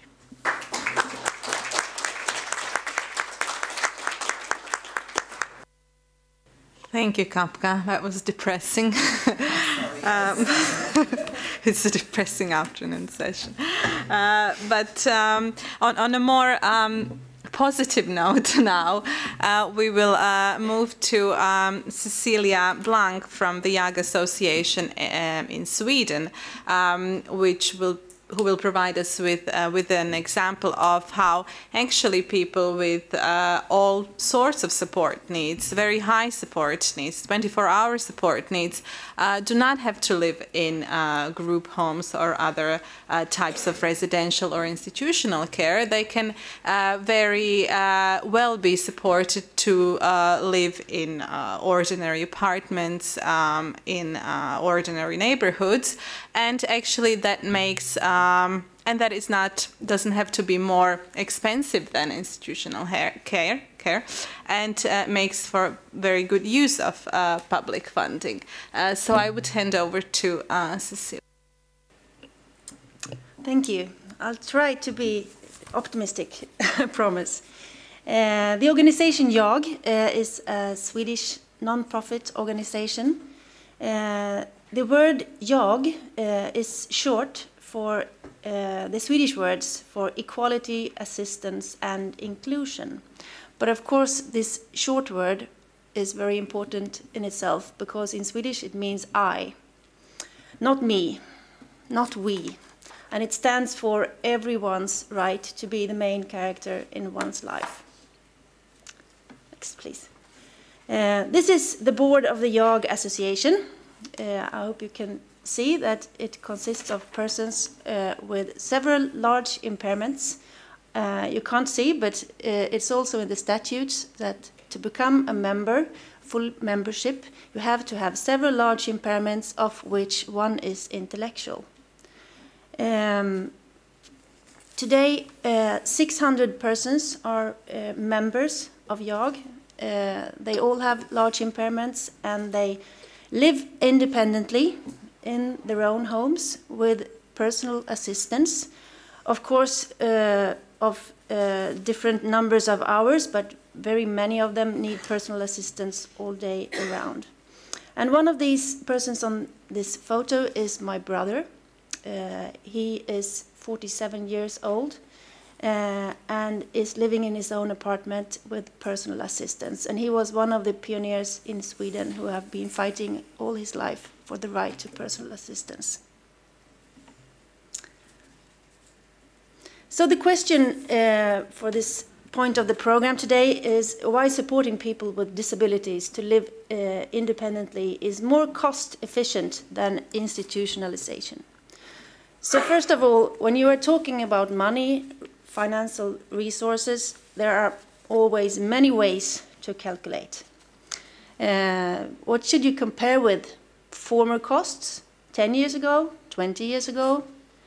You can also calculate with people who are working as personal assistants. They are paying income tax, and for the money they get, they pay VAT tax. So there's always many different aspects of talking about cost efficiency. So I will return to this. But first, 3 statements, and this is the first one. It's a question of ambition. It's not the question about how many persons you are living. That's not the main question. The question is, what do we want to achieve? What do we think is society's obligation for the persons with large needs of support and services? And of course, putting people in large settings just for surviving will always be cheaper than providing opportunities for an independent life. But maybe it's not that much cheaper that people think sometimes. The second one is no more exclusion. All persons must be included in deinstitutionalization. We hear sometimes that some people, some groups, or some persons with very large impairments, they will need group homes or institutions. And we hear that some children will never be able to grow up in a family. And this is not acceptable. You can't leave persons with the largest needs behind when you deinstitutionalize. So no one needs to live in an institution. Every child needs a family. And if the family that they are born in aren't prepared or can't be that family for the child to grow up, there are other families. So there is a right for every child to grow up in a family, no matter how large impairments they have. And third, service is the issue. To live independently can never mean to live in a special house. The support for living independently must be given wherever the user is. If support only is given in home, or in a respite care home, or wherever, then it's not a tool to live an independent life. So deinstitutionalization is really not about building houses. And that is a very common misunderstanding. This is about housing. It's not. It's about service. People can live wherever it's accessible. It doesn't matter so much. The members of JAG, 600 persons, they living in their families, of course, many of them are children, but adults get their own apartments, or they choose to stay with their family for a while. They can find other places, they can live with friends, and they are free to move whenever they want. But also the support is, when it's not connected to housing, they can travel, they can visit friends, they can go to the cinema, they can attend meetings, go to restaurants, sleep wherever they want. And that is what living independently is about, being a free person. The service follows the user. So, to the figures then. We made in YAG, some years ago now, 5-6 years ago, we made a study which is called The Price of Freedom of Choice, Self-Determination and Integrity. And it is a cost analysis of different forms of support and service to people with extensive functional impairments. To make it understandable, assistance funding in Sweden, it's a legal right for persons who need a large extent of support in their daily life. It's been since 1994. Today, 18,000 persons have the right to assistance funding, and in average, they receive 116 hours support per week. That means that they are all people with large needs, of course. 45% of them, approximately, have an intellectual impairment. And this system is administered by the social insurance system. It's state-financed. So this is the first example from our study. And it's difficult for some of you, of course, to see now, but it's a comparison between a group home, a specific group home, where we studied the staff schedule and looked into the budget of the group home. How much service do they provide? We knew the cost per person living there. It was €2,401 per week. You think it's expensive. But it was all persons with large needs of service. And we divided time also into different quality levels, where the yellow part is kind of waiting hours, where there are staff there, but you have to call to get help. When you don't get help, but you can get it if you need it. And the orange part there is time given, actually support given, but general support given in the group home, because sometimes you can't get help there when you need it. You have to wait for your turn. And then we took this amount of money and we just calculated easy how many hours of personal assistance could we provide for the same amount of money. And we found out that we could provide personal support hours, which is direct individual service time, no waiting time. Just when you need the help, you get it. And some other hours, the waiting time, because many of the members of YAG, they don't need a person during nights who is awake. A person can sleep in their home with them or wherever they are, not always in their home, but the person can sleep where they are and be wakened up when needed. And that is the yellow part. And the blue part is daily activity center time that wasn't included in any of these budgets. So we found out that the money is enough to provide personal assistance for a larger amount of hours than it's possible to get in this group home for the same amount. And this is another group home, just to prove that we didn't just look into one of them. We actually looked into 4 group homes. And this had another cost that was €2,060 per week. And it's almost the same result. And of course, we tried to look into group homes where people lived that could receive personal assistance according to the Swedish legislation. People with large needs, because that is a demand in Sweden to get personal assistance at all. But we also looked into, we made a comparison for some persons who didn't live in group homes. They had another kind of support before the legislation of personal assistance. They were living in their families, and we knew that they had a patchwork of different services that wasn't coordinated and didn't make them free persons in that way. They had short-time respite care, that is one of the parts to the left, home care services, short-time respite care home, daily activity center, and an employment of a relative. But of course, this didn't support living independently, because this person had to be in different places at the right time to get the support. And if he had other plans, he got ill or had to stay at home, his parents had to be there and work voluntarily. And that is not an independent life. But the point is, it wasn't cheaper. As you can see, the same amount of hour and probably for about the same cost, but for a lower quality. So, why supporting people with disabilities to live independently is more cost efficient than institutionalization? This was the question. And ensuring that the support never is where the user isn't. Of course, it's cost efficient. But it's also a dangerous aspect, we know in Sweden, because it isn't always cheaper. It's, for example, not cheaper than relying on parents helping their adult child for free. And it always depends, as I said in the beginning, on how you calculate. So, and the next, why supporting people with disabilities to live independently? The main reasons should always be because we believe that all people have the same value, and it is a question of human rights, really. So it's a question of ambition, finally. Thank you.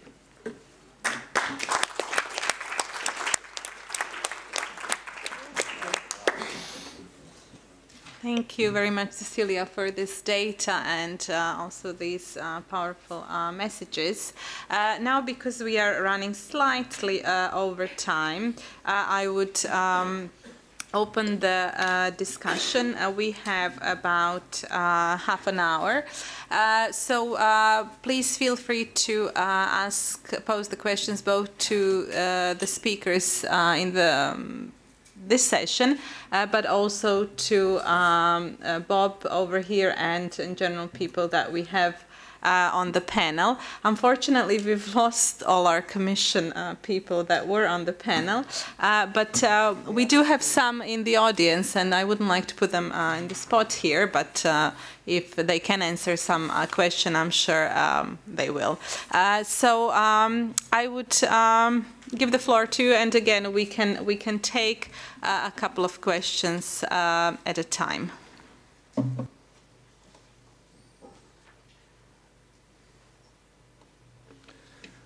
I don't want to be hogging this, but just to go back to something that Judith said, which is that it feels sometimes like preaching to the converted. We've all been at these sessions and at various conferences, and generally we're all agreed on what the end game should be. But how do we translate that ambition into actual action? Because the reality on the ground is that governments, particularly in places like Romania, have no intention of doing any of this. They don't want to do it.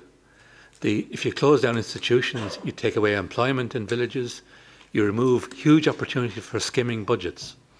If people have independent budgets, it's very transparent, people can see where the money's going.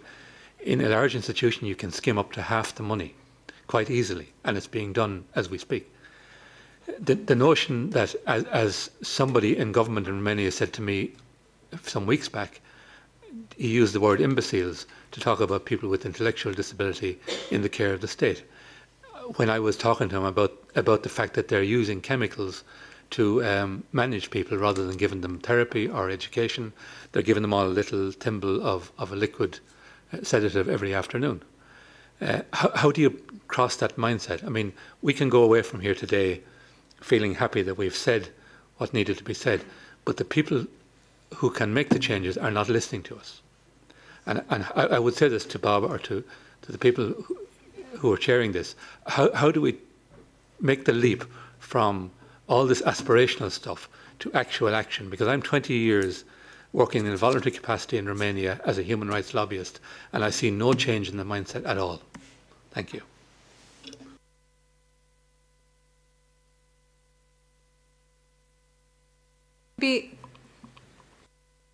Would somebody like to respond to that, Jose? And maybe Cecilia, you want to say something about, I mean, Sweden is very much different from Romania, but Sweden also started from a place where people lived in institutions. So I don't know if you just want to give your thoughts on how do you convince the people who need to hear this that this is the way to go and change mindset. So. I'm glad with your question, but at the same time, I know this situation.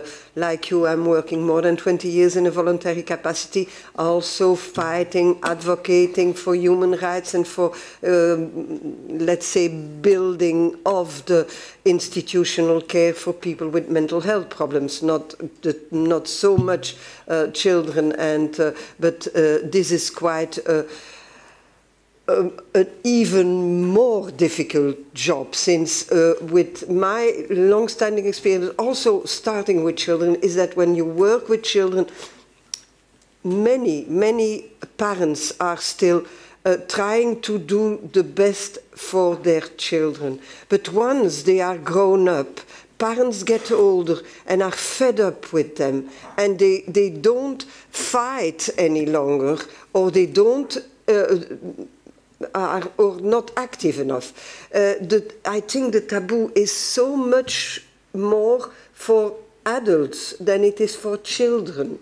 I think that what do? Always knock on the same nails. I think that this is one thing. And the second thing, since the officials are no longer here, is that I hope that out of, and I think I may say something certainly more towards Mental Health Europe, that we will try to make the questions which have been put forward here today and which are pregnant, to put them back to the MEPs who have said, we are interested to collaborate, we want to do something more, and as well Jürgen, as Jan Jarab, as Ms. Once again, I've followed, but those people who were here, we have to say, these were questions, unfortunately you weren't there, but we really want to have an answer on this, and we will not leave it without getting at least some impetus to go further again, that we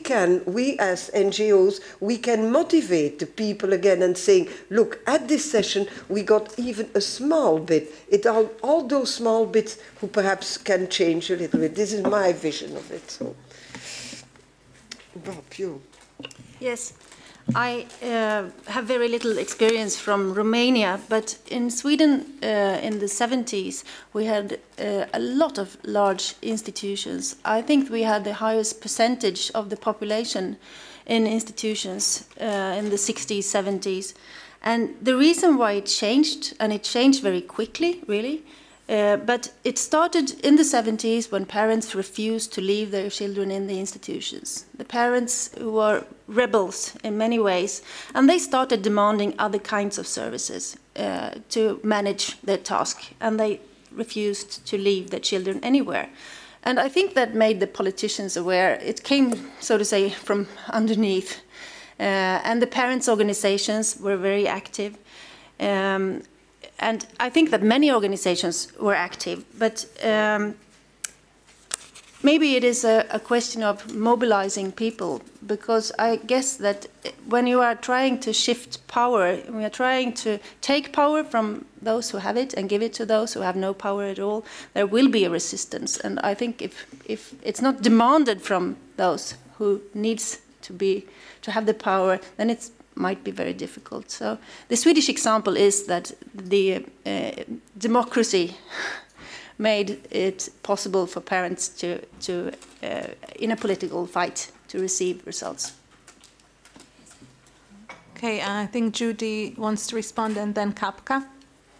Yeah, just, I mean, I having worked in Romania for 17 years, I hear you and I agree with you. And I think there's not a simple answer, but it's also along the lines very much of what Cecilia said, which is supporting examples of the good practice and disseminating those as much as possible, ensuring in terms of community, real community living that's not institutional, supporting the development of the self-advocacy movement, I think is incredibly important, and ensuring that the people themselves have a voice and that those voices are heard, not just in the media, but also by policymakers, and again, gathering the evidence on the misuse of funds and also of abuses in services, leading all the way up to litigation if it's necessary. So I think it's a multifaceted approach that needs to be taken, and unfortunately it's, you know, it takes a lot of time. Yeah, I just wanted to add because I come from Bulgaria, which, as well as Romania, doesn't have this long history of democracy as Sweden, and democratic culture is something which certainly contributes to this process, and we don't have this both in Romania and Bulgaria. So therefore, it's very important how international communities and the European Union and the European Commission approaches all the processes which go in Bulgaria and Romania. And this is why I think I'm here today, and I wanted to be here today, and again to say, guys, it's up to you, believe me. There are no such powerful forces within our countries as the monitoring and the intervention coming from EU. I know it's very difficult, I know that, but this is what can help both Romania and Bulgaria, and you need to do that. I'm sorry. We have two more questions. Did you want to respond to the? Just briefly, the difference between Sweden and countries like Romania is that in Romania this year 1,200 children will be abandoned now, so it isn't an issue of the parents saying we don't want the children going into those institutions. The parents are putting those children into institutions. And the other thing is that the European Commission has not been strong enough. The European Commission has typically, pre-accession and post-accession, has accepted the word of member states as to the situation in those member states, even when it's patently lies. The Commission has been quite happy with the paperwork and is not prepared to go beyond that. When Jonathan Shield was in Romania as a rapporteur, his final report on Romania's accession was based, in his own words in the report, on things he'd read in the papers in Romania. You know, there was no level of auditing, there was no level of visiting. So, but what I would like to say finally is that we shouldn't go away from here today thinking we've done the job because we're all in agreement. Thank you. Thank you, John.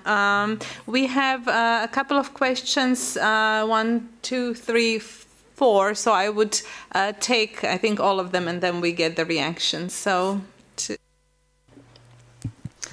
okay.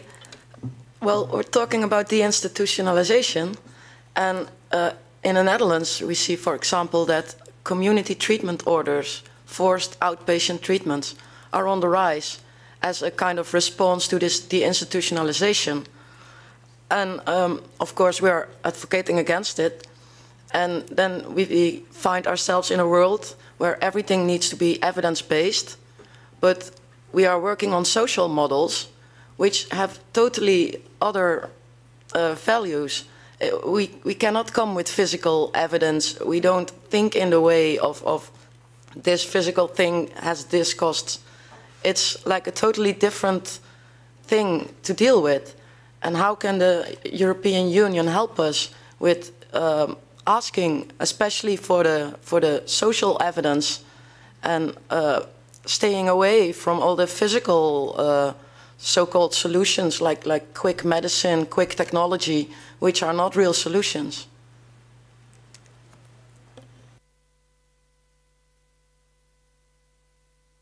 So the next question was here. Yes, thank you.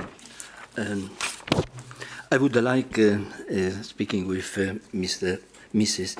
Kafka Panayotou.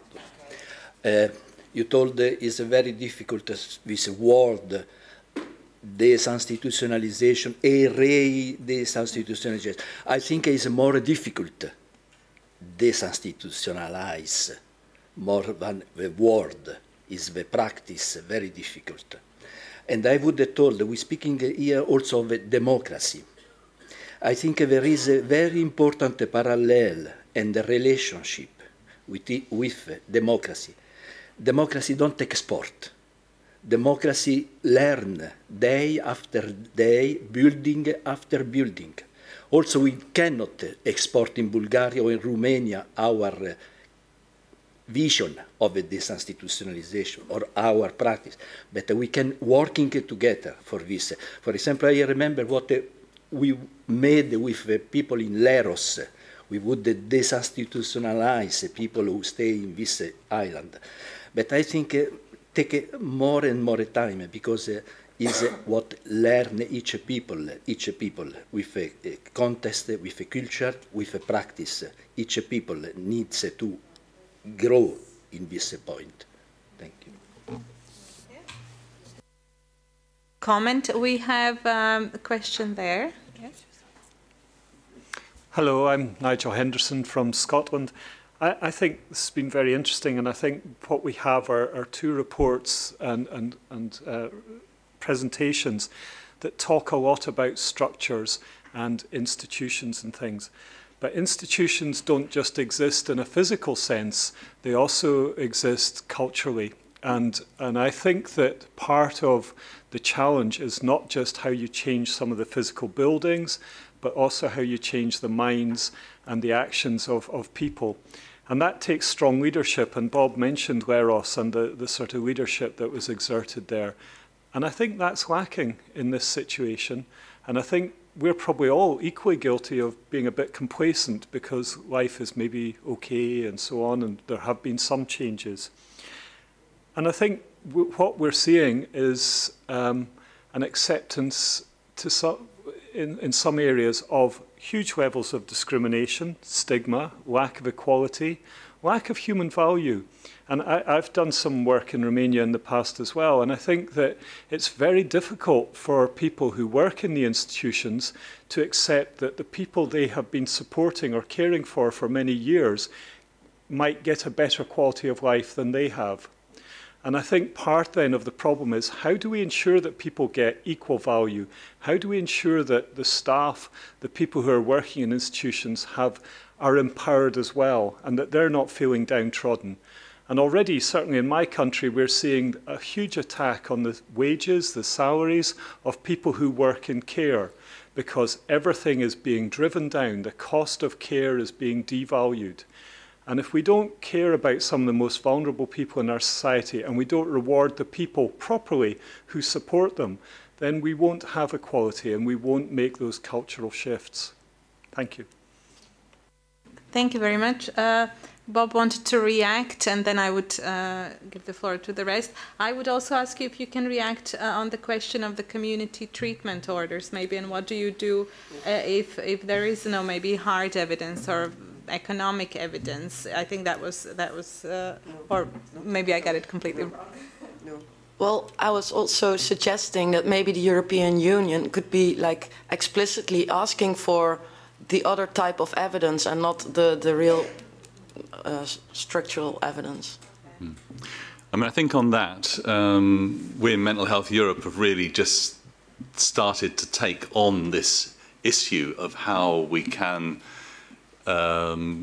start to change the framework in which we see mental illness from the dominant medical model, and I think the collection of evidence will be part of that, and I urge you to join with us, because these are the kind of issues that I think we're really wanting to get to grips with, because obviously behind CTOs, community treatment orders, there's a huge set of assumptions about what is mental illness, what is needed to control people.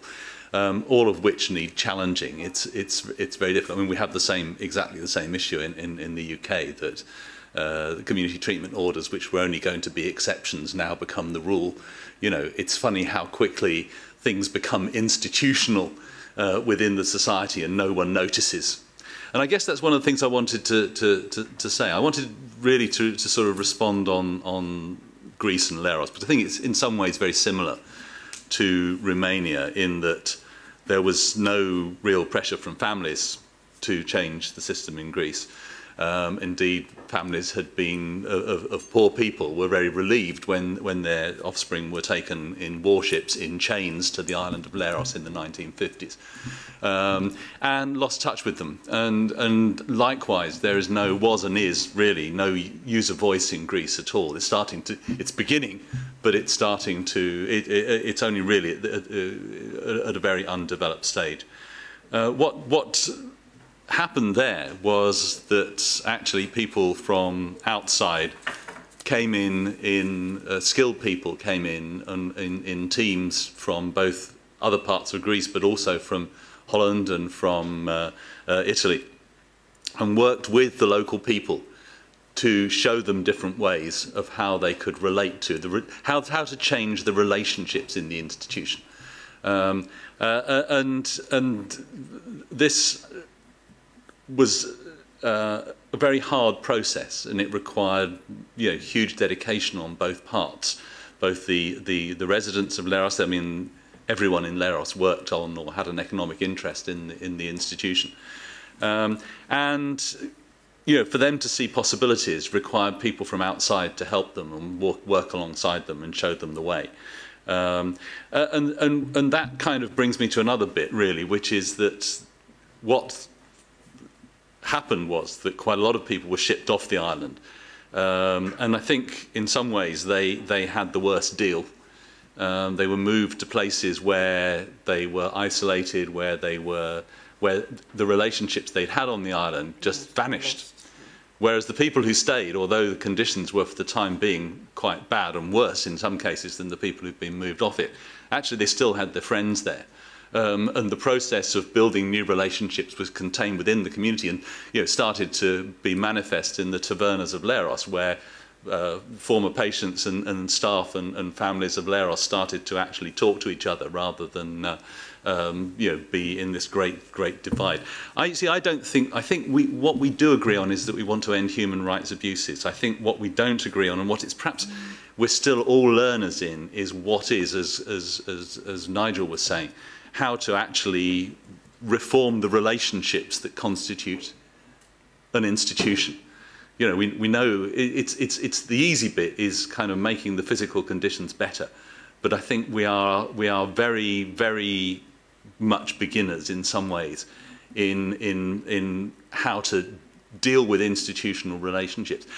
Just a small example in where I live, in the county in which I live, a large institution was closed, and the people were moved into various forms of group living and then independent living.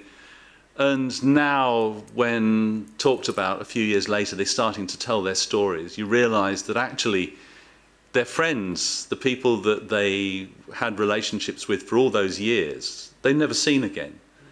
The staff of where they've tried to get the staff to contact them, there's no help given. And suddenly they are there, and in some cases completely on their own. Loneliness is a terrible problem, and how you can support changes in relationships that make that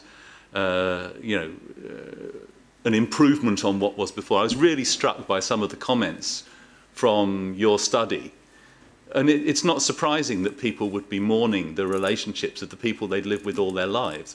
Deinstitutionalization is not ripping people apart from their most fundamental relationships. And I think we do need to start talking about these issues in the round, with a bit of humility, really, as to how you can move people into more satisfactory relationships with each other and with the world, instead of just focusing the whole issue on buildings, physical conditions, and that kind of thing. And to admit that really we're not sometimes very good at that. Thank you very much, Bob.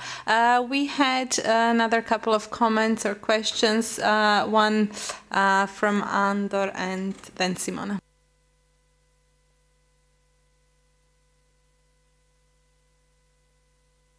Thank you very much.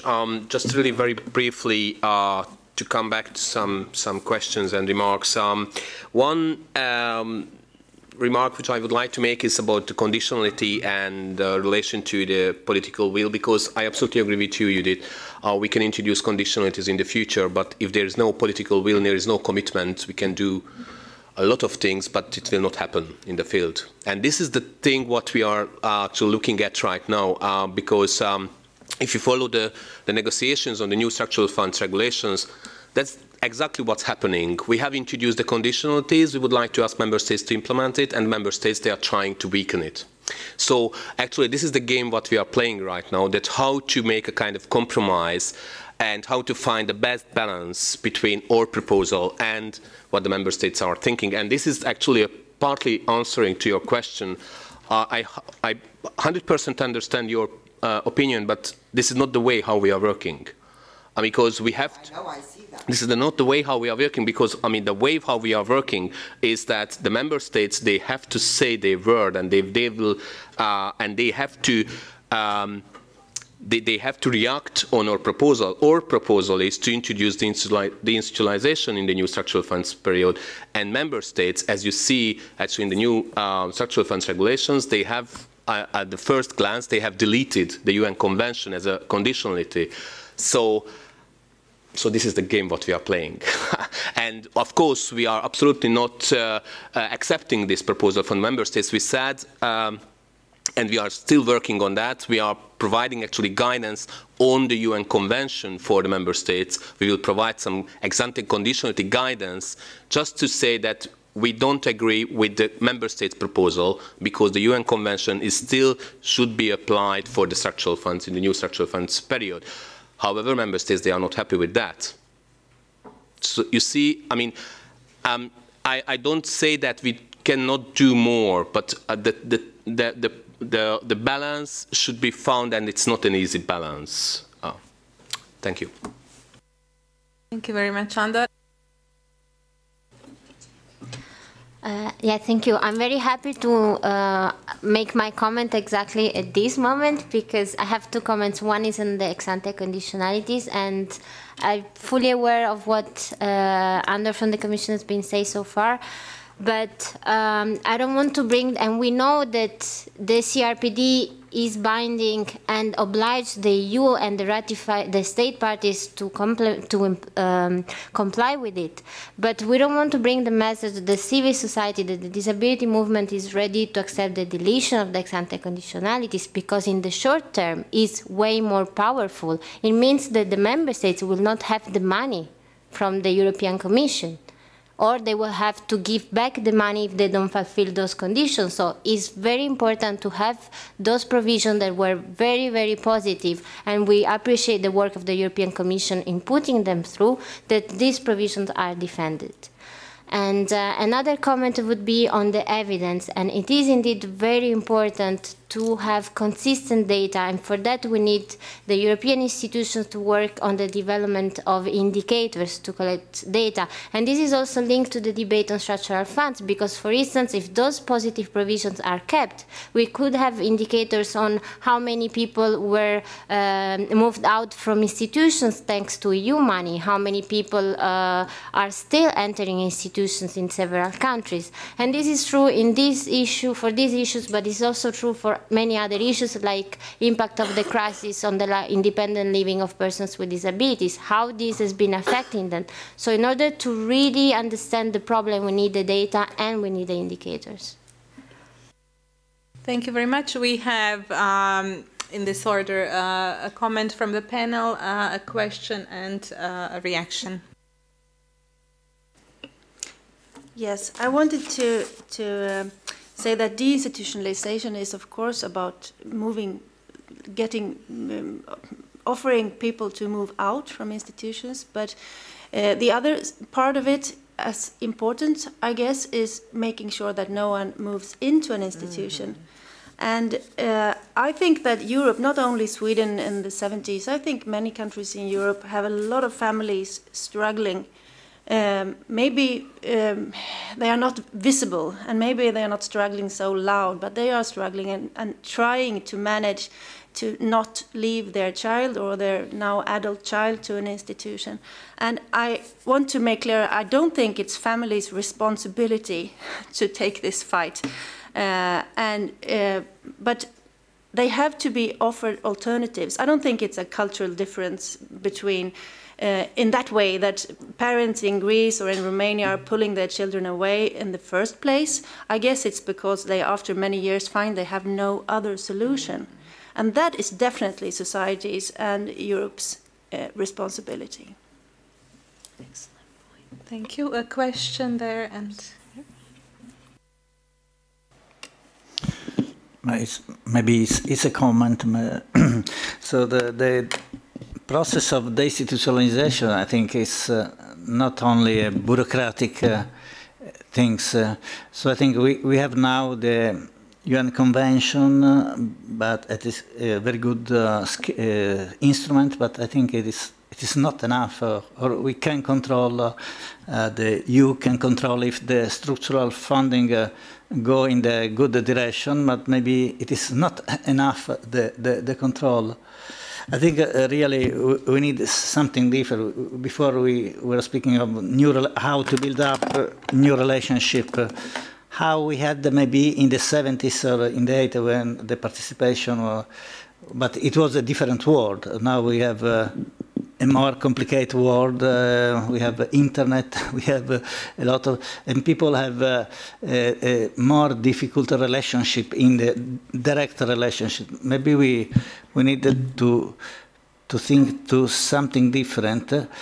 And I participate in Italy to the deinstitutionalization movement, and we went outside the hospital with the users, so we were together, so we could live we could learn how to live outside the hospital together. So we ourselves, as a profession, we had to learn how to live outside and how to have new relationship, and that was very important. There were no books, there were no theories about that, but we had very simply to learn how to live in a different environment. But it was important that we, the users, the relatives, could live in another. Otherwise, people would prefer to live in the institution if you don't learn. So the institutionalization process needs the involvement of the whole community, and I would say all the whole local community. So it's a question of local community, because it is there that you have to learn to live in another way. So and it is the new evidence, so you don't need much of medical evidence, but you need the evidence of new example, and every locality have their own way to live and to find alternatives.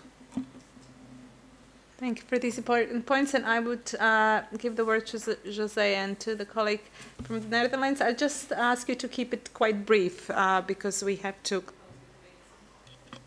I just want to react a little bit that I am quite pleased that now for the structural funds, and I think that also the expert group who prepared the guidelines is of a big step forwards as well in the training of the people. I know that, for instance, for Poland some years ago there were a big amount of, I don't remember exactly how much, has been given to a hospital, in a mental hospital, to refurnish a hospital with more than 800 beds still. So this is lost money, and that is what you say, and will now, we hope, all people will have this as their Bible, and we can give more training.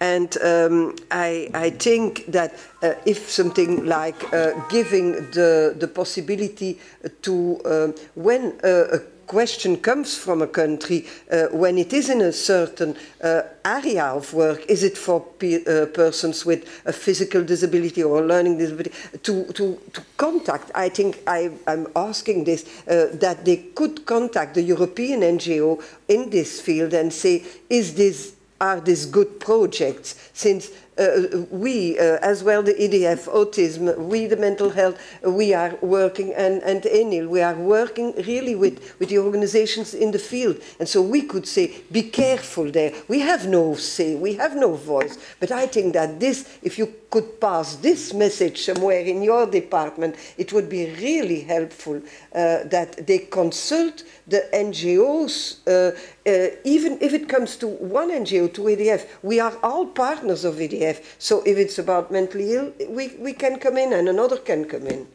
Okay. Thank you, Jose. I would agree about consultation. Do you want to respond briefly? And thanks for reminding, because I forgot a very important thing. Because we are, the negotiations about the new structural funds has been started already. So actually, member states, they are preparing their documents. And there is a very strong expectation from the European Commission to involve the civil society on the national level. And all the guidance what we are giving to the member states is saying that you have to involve the civil society, and let's say the advices and inputs from the civil society should be included in the programming documents. So I really invite you to participate in this discussion, because member states, they have to report back to the European Commission about the involvement of society, civil society, about the programming. Thank you for reminding me. Thank you. Thank you. And the last question. Thank you. Well, I think that community treatment orders and forced outpatient treatment are a real threat to deinstitutionalization, because it's a public human rights violation when somebody out there on the streets is being attacked and taken by officials. And if this is allowed, and even if this is possible by European structural funding, I think this directly is going against deinstitutionalization principles. So I really, really want to ask you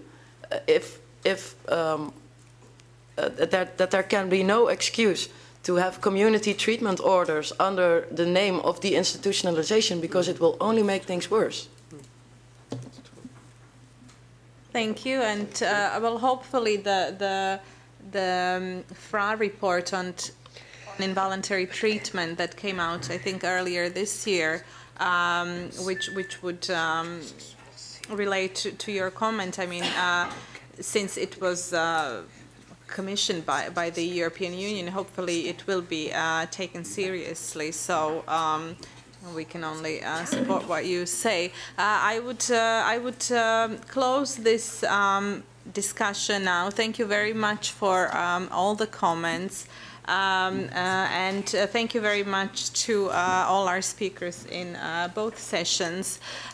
Before we close, I would give the word to my colleague Peter Lembergs to just give us some final thoughts, and then to Maria Niemann, the Director of Mental Health Europe, to really close this roundtable. Thank you, Ines. I'm Peter from ENIL. I'm board member, but also coordinating the Western region of Europe. I've been listening very carefully today, and I was asked to bring some final comments. I think I see some subjects coming up several times with different speakers. One of the subjects is, of course, evidence reports, and I think this new report from Mental Health Europe is, again, a tool that we can use to convince people, to convince policymakers to speed up with the process of, can I say, DI? That's to prevent my falling over this difficult word, the institutionalization. So I think we need this kind of evidence.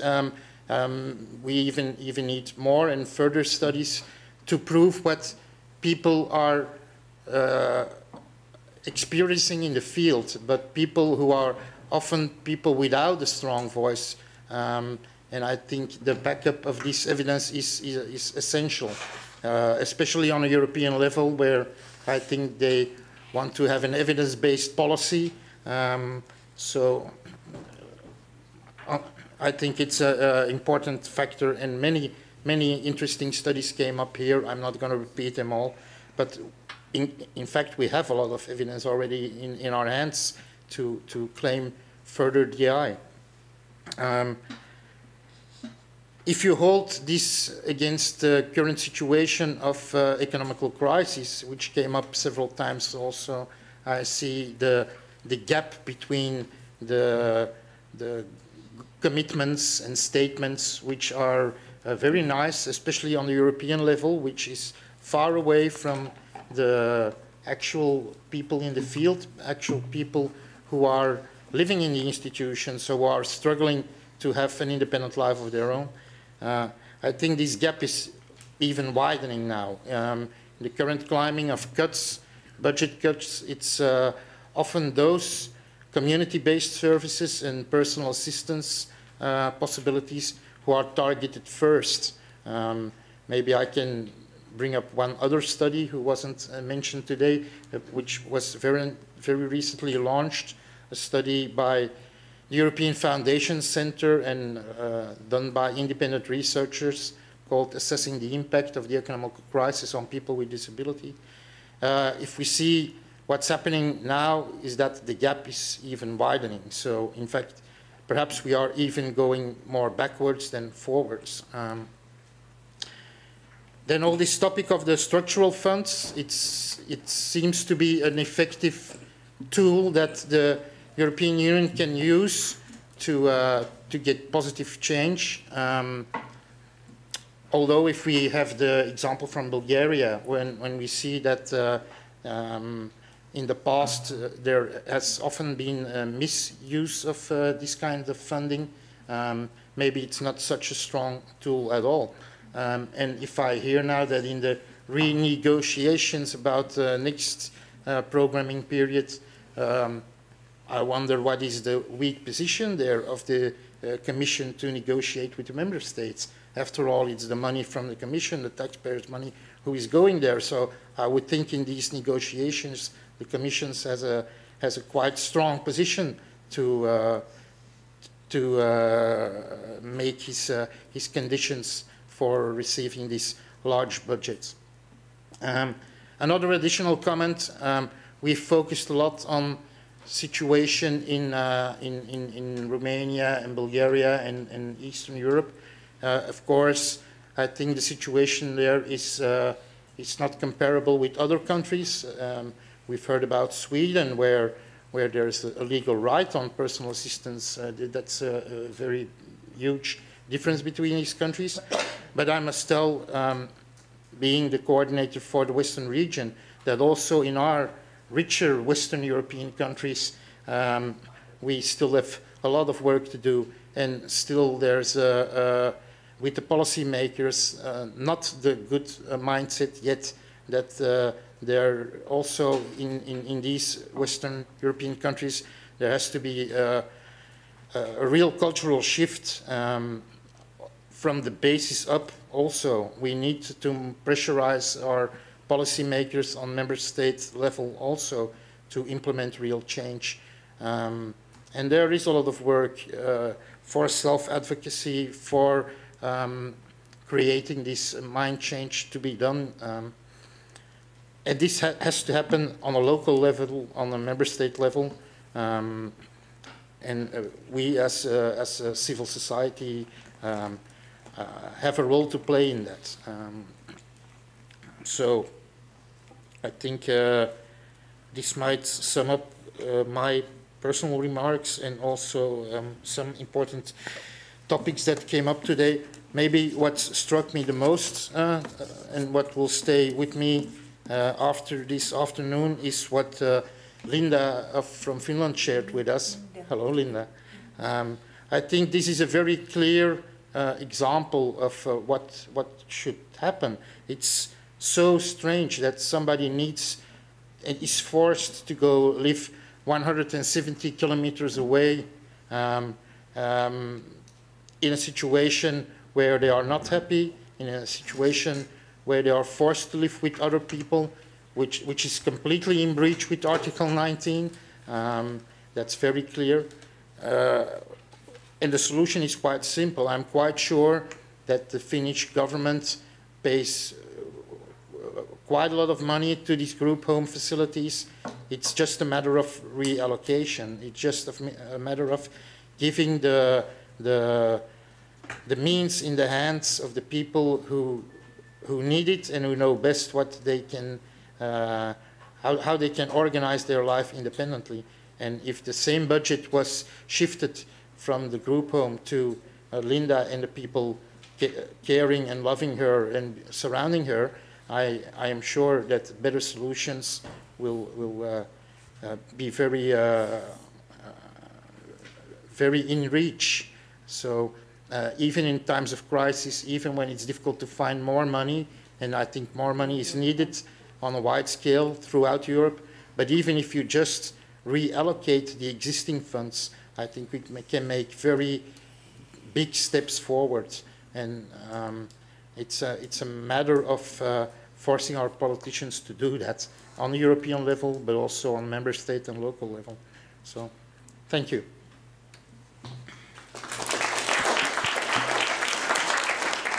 Thank you.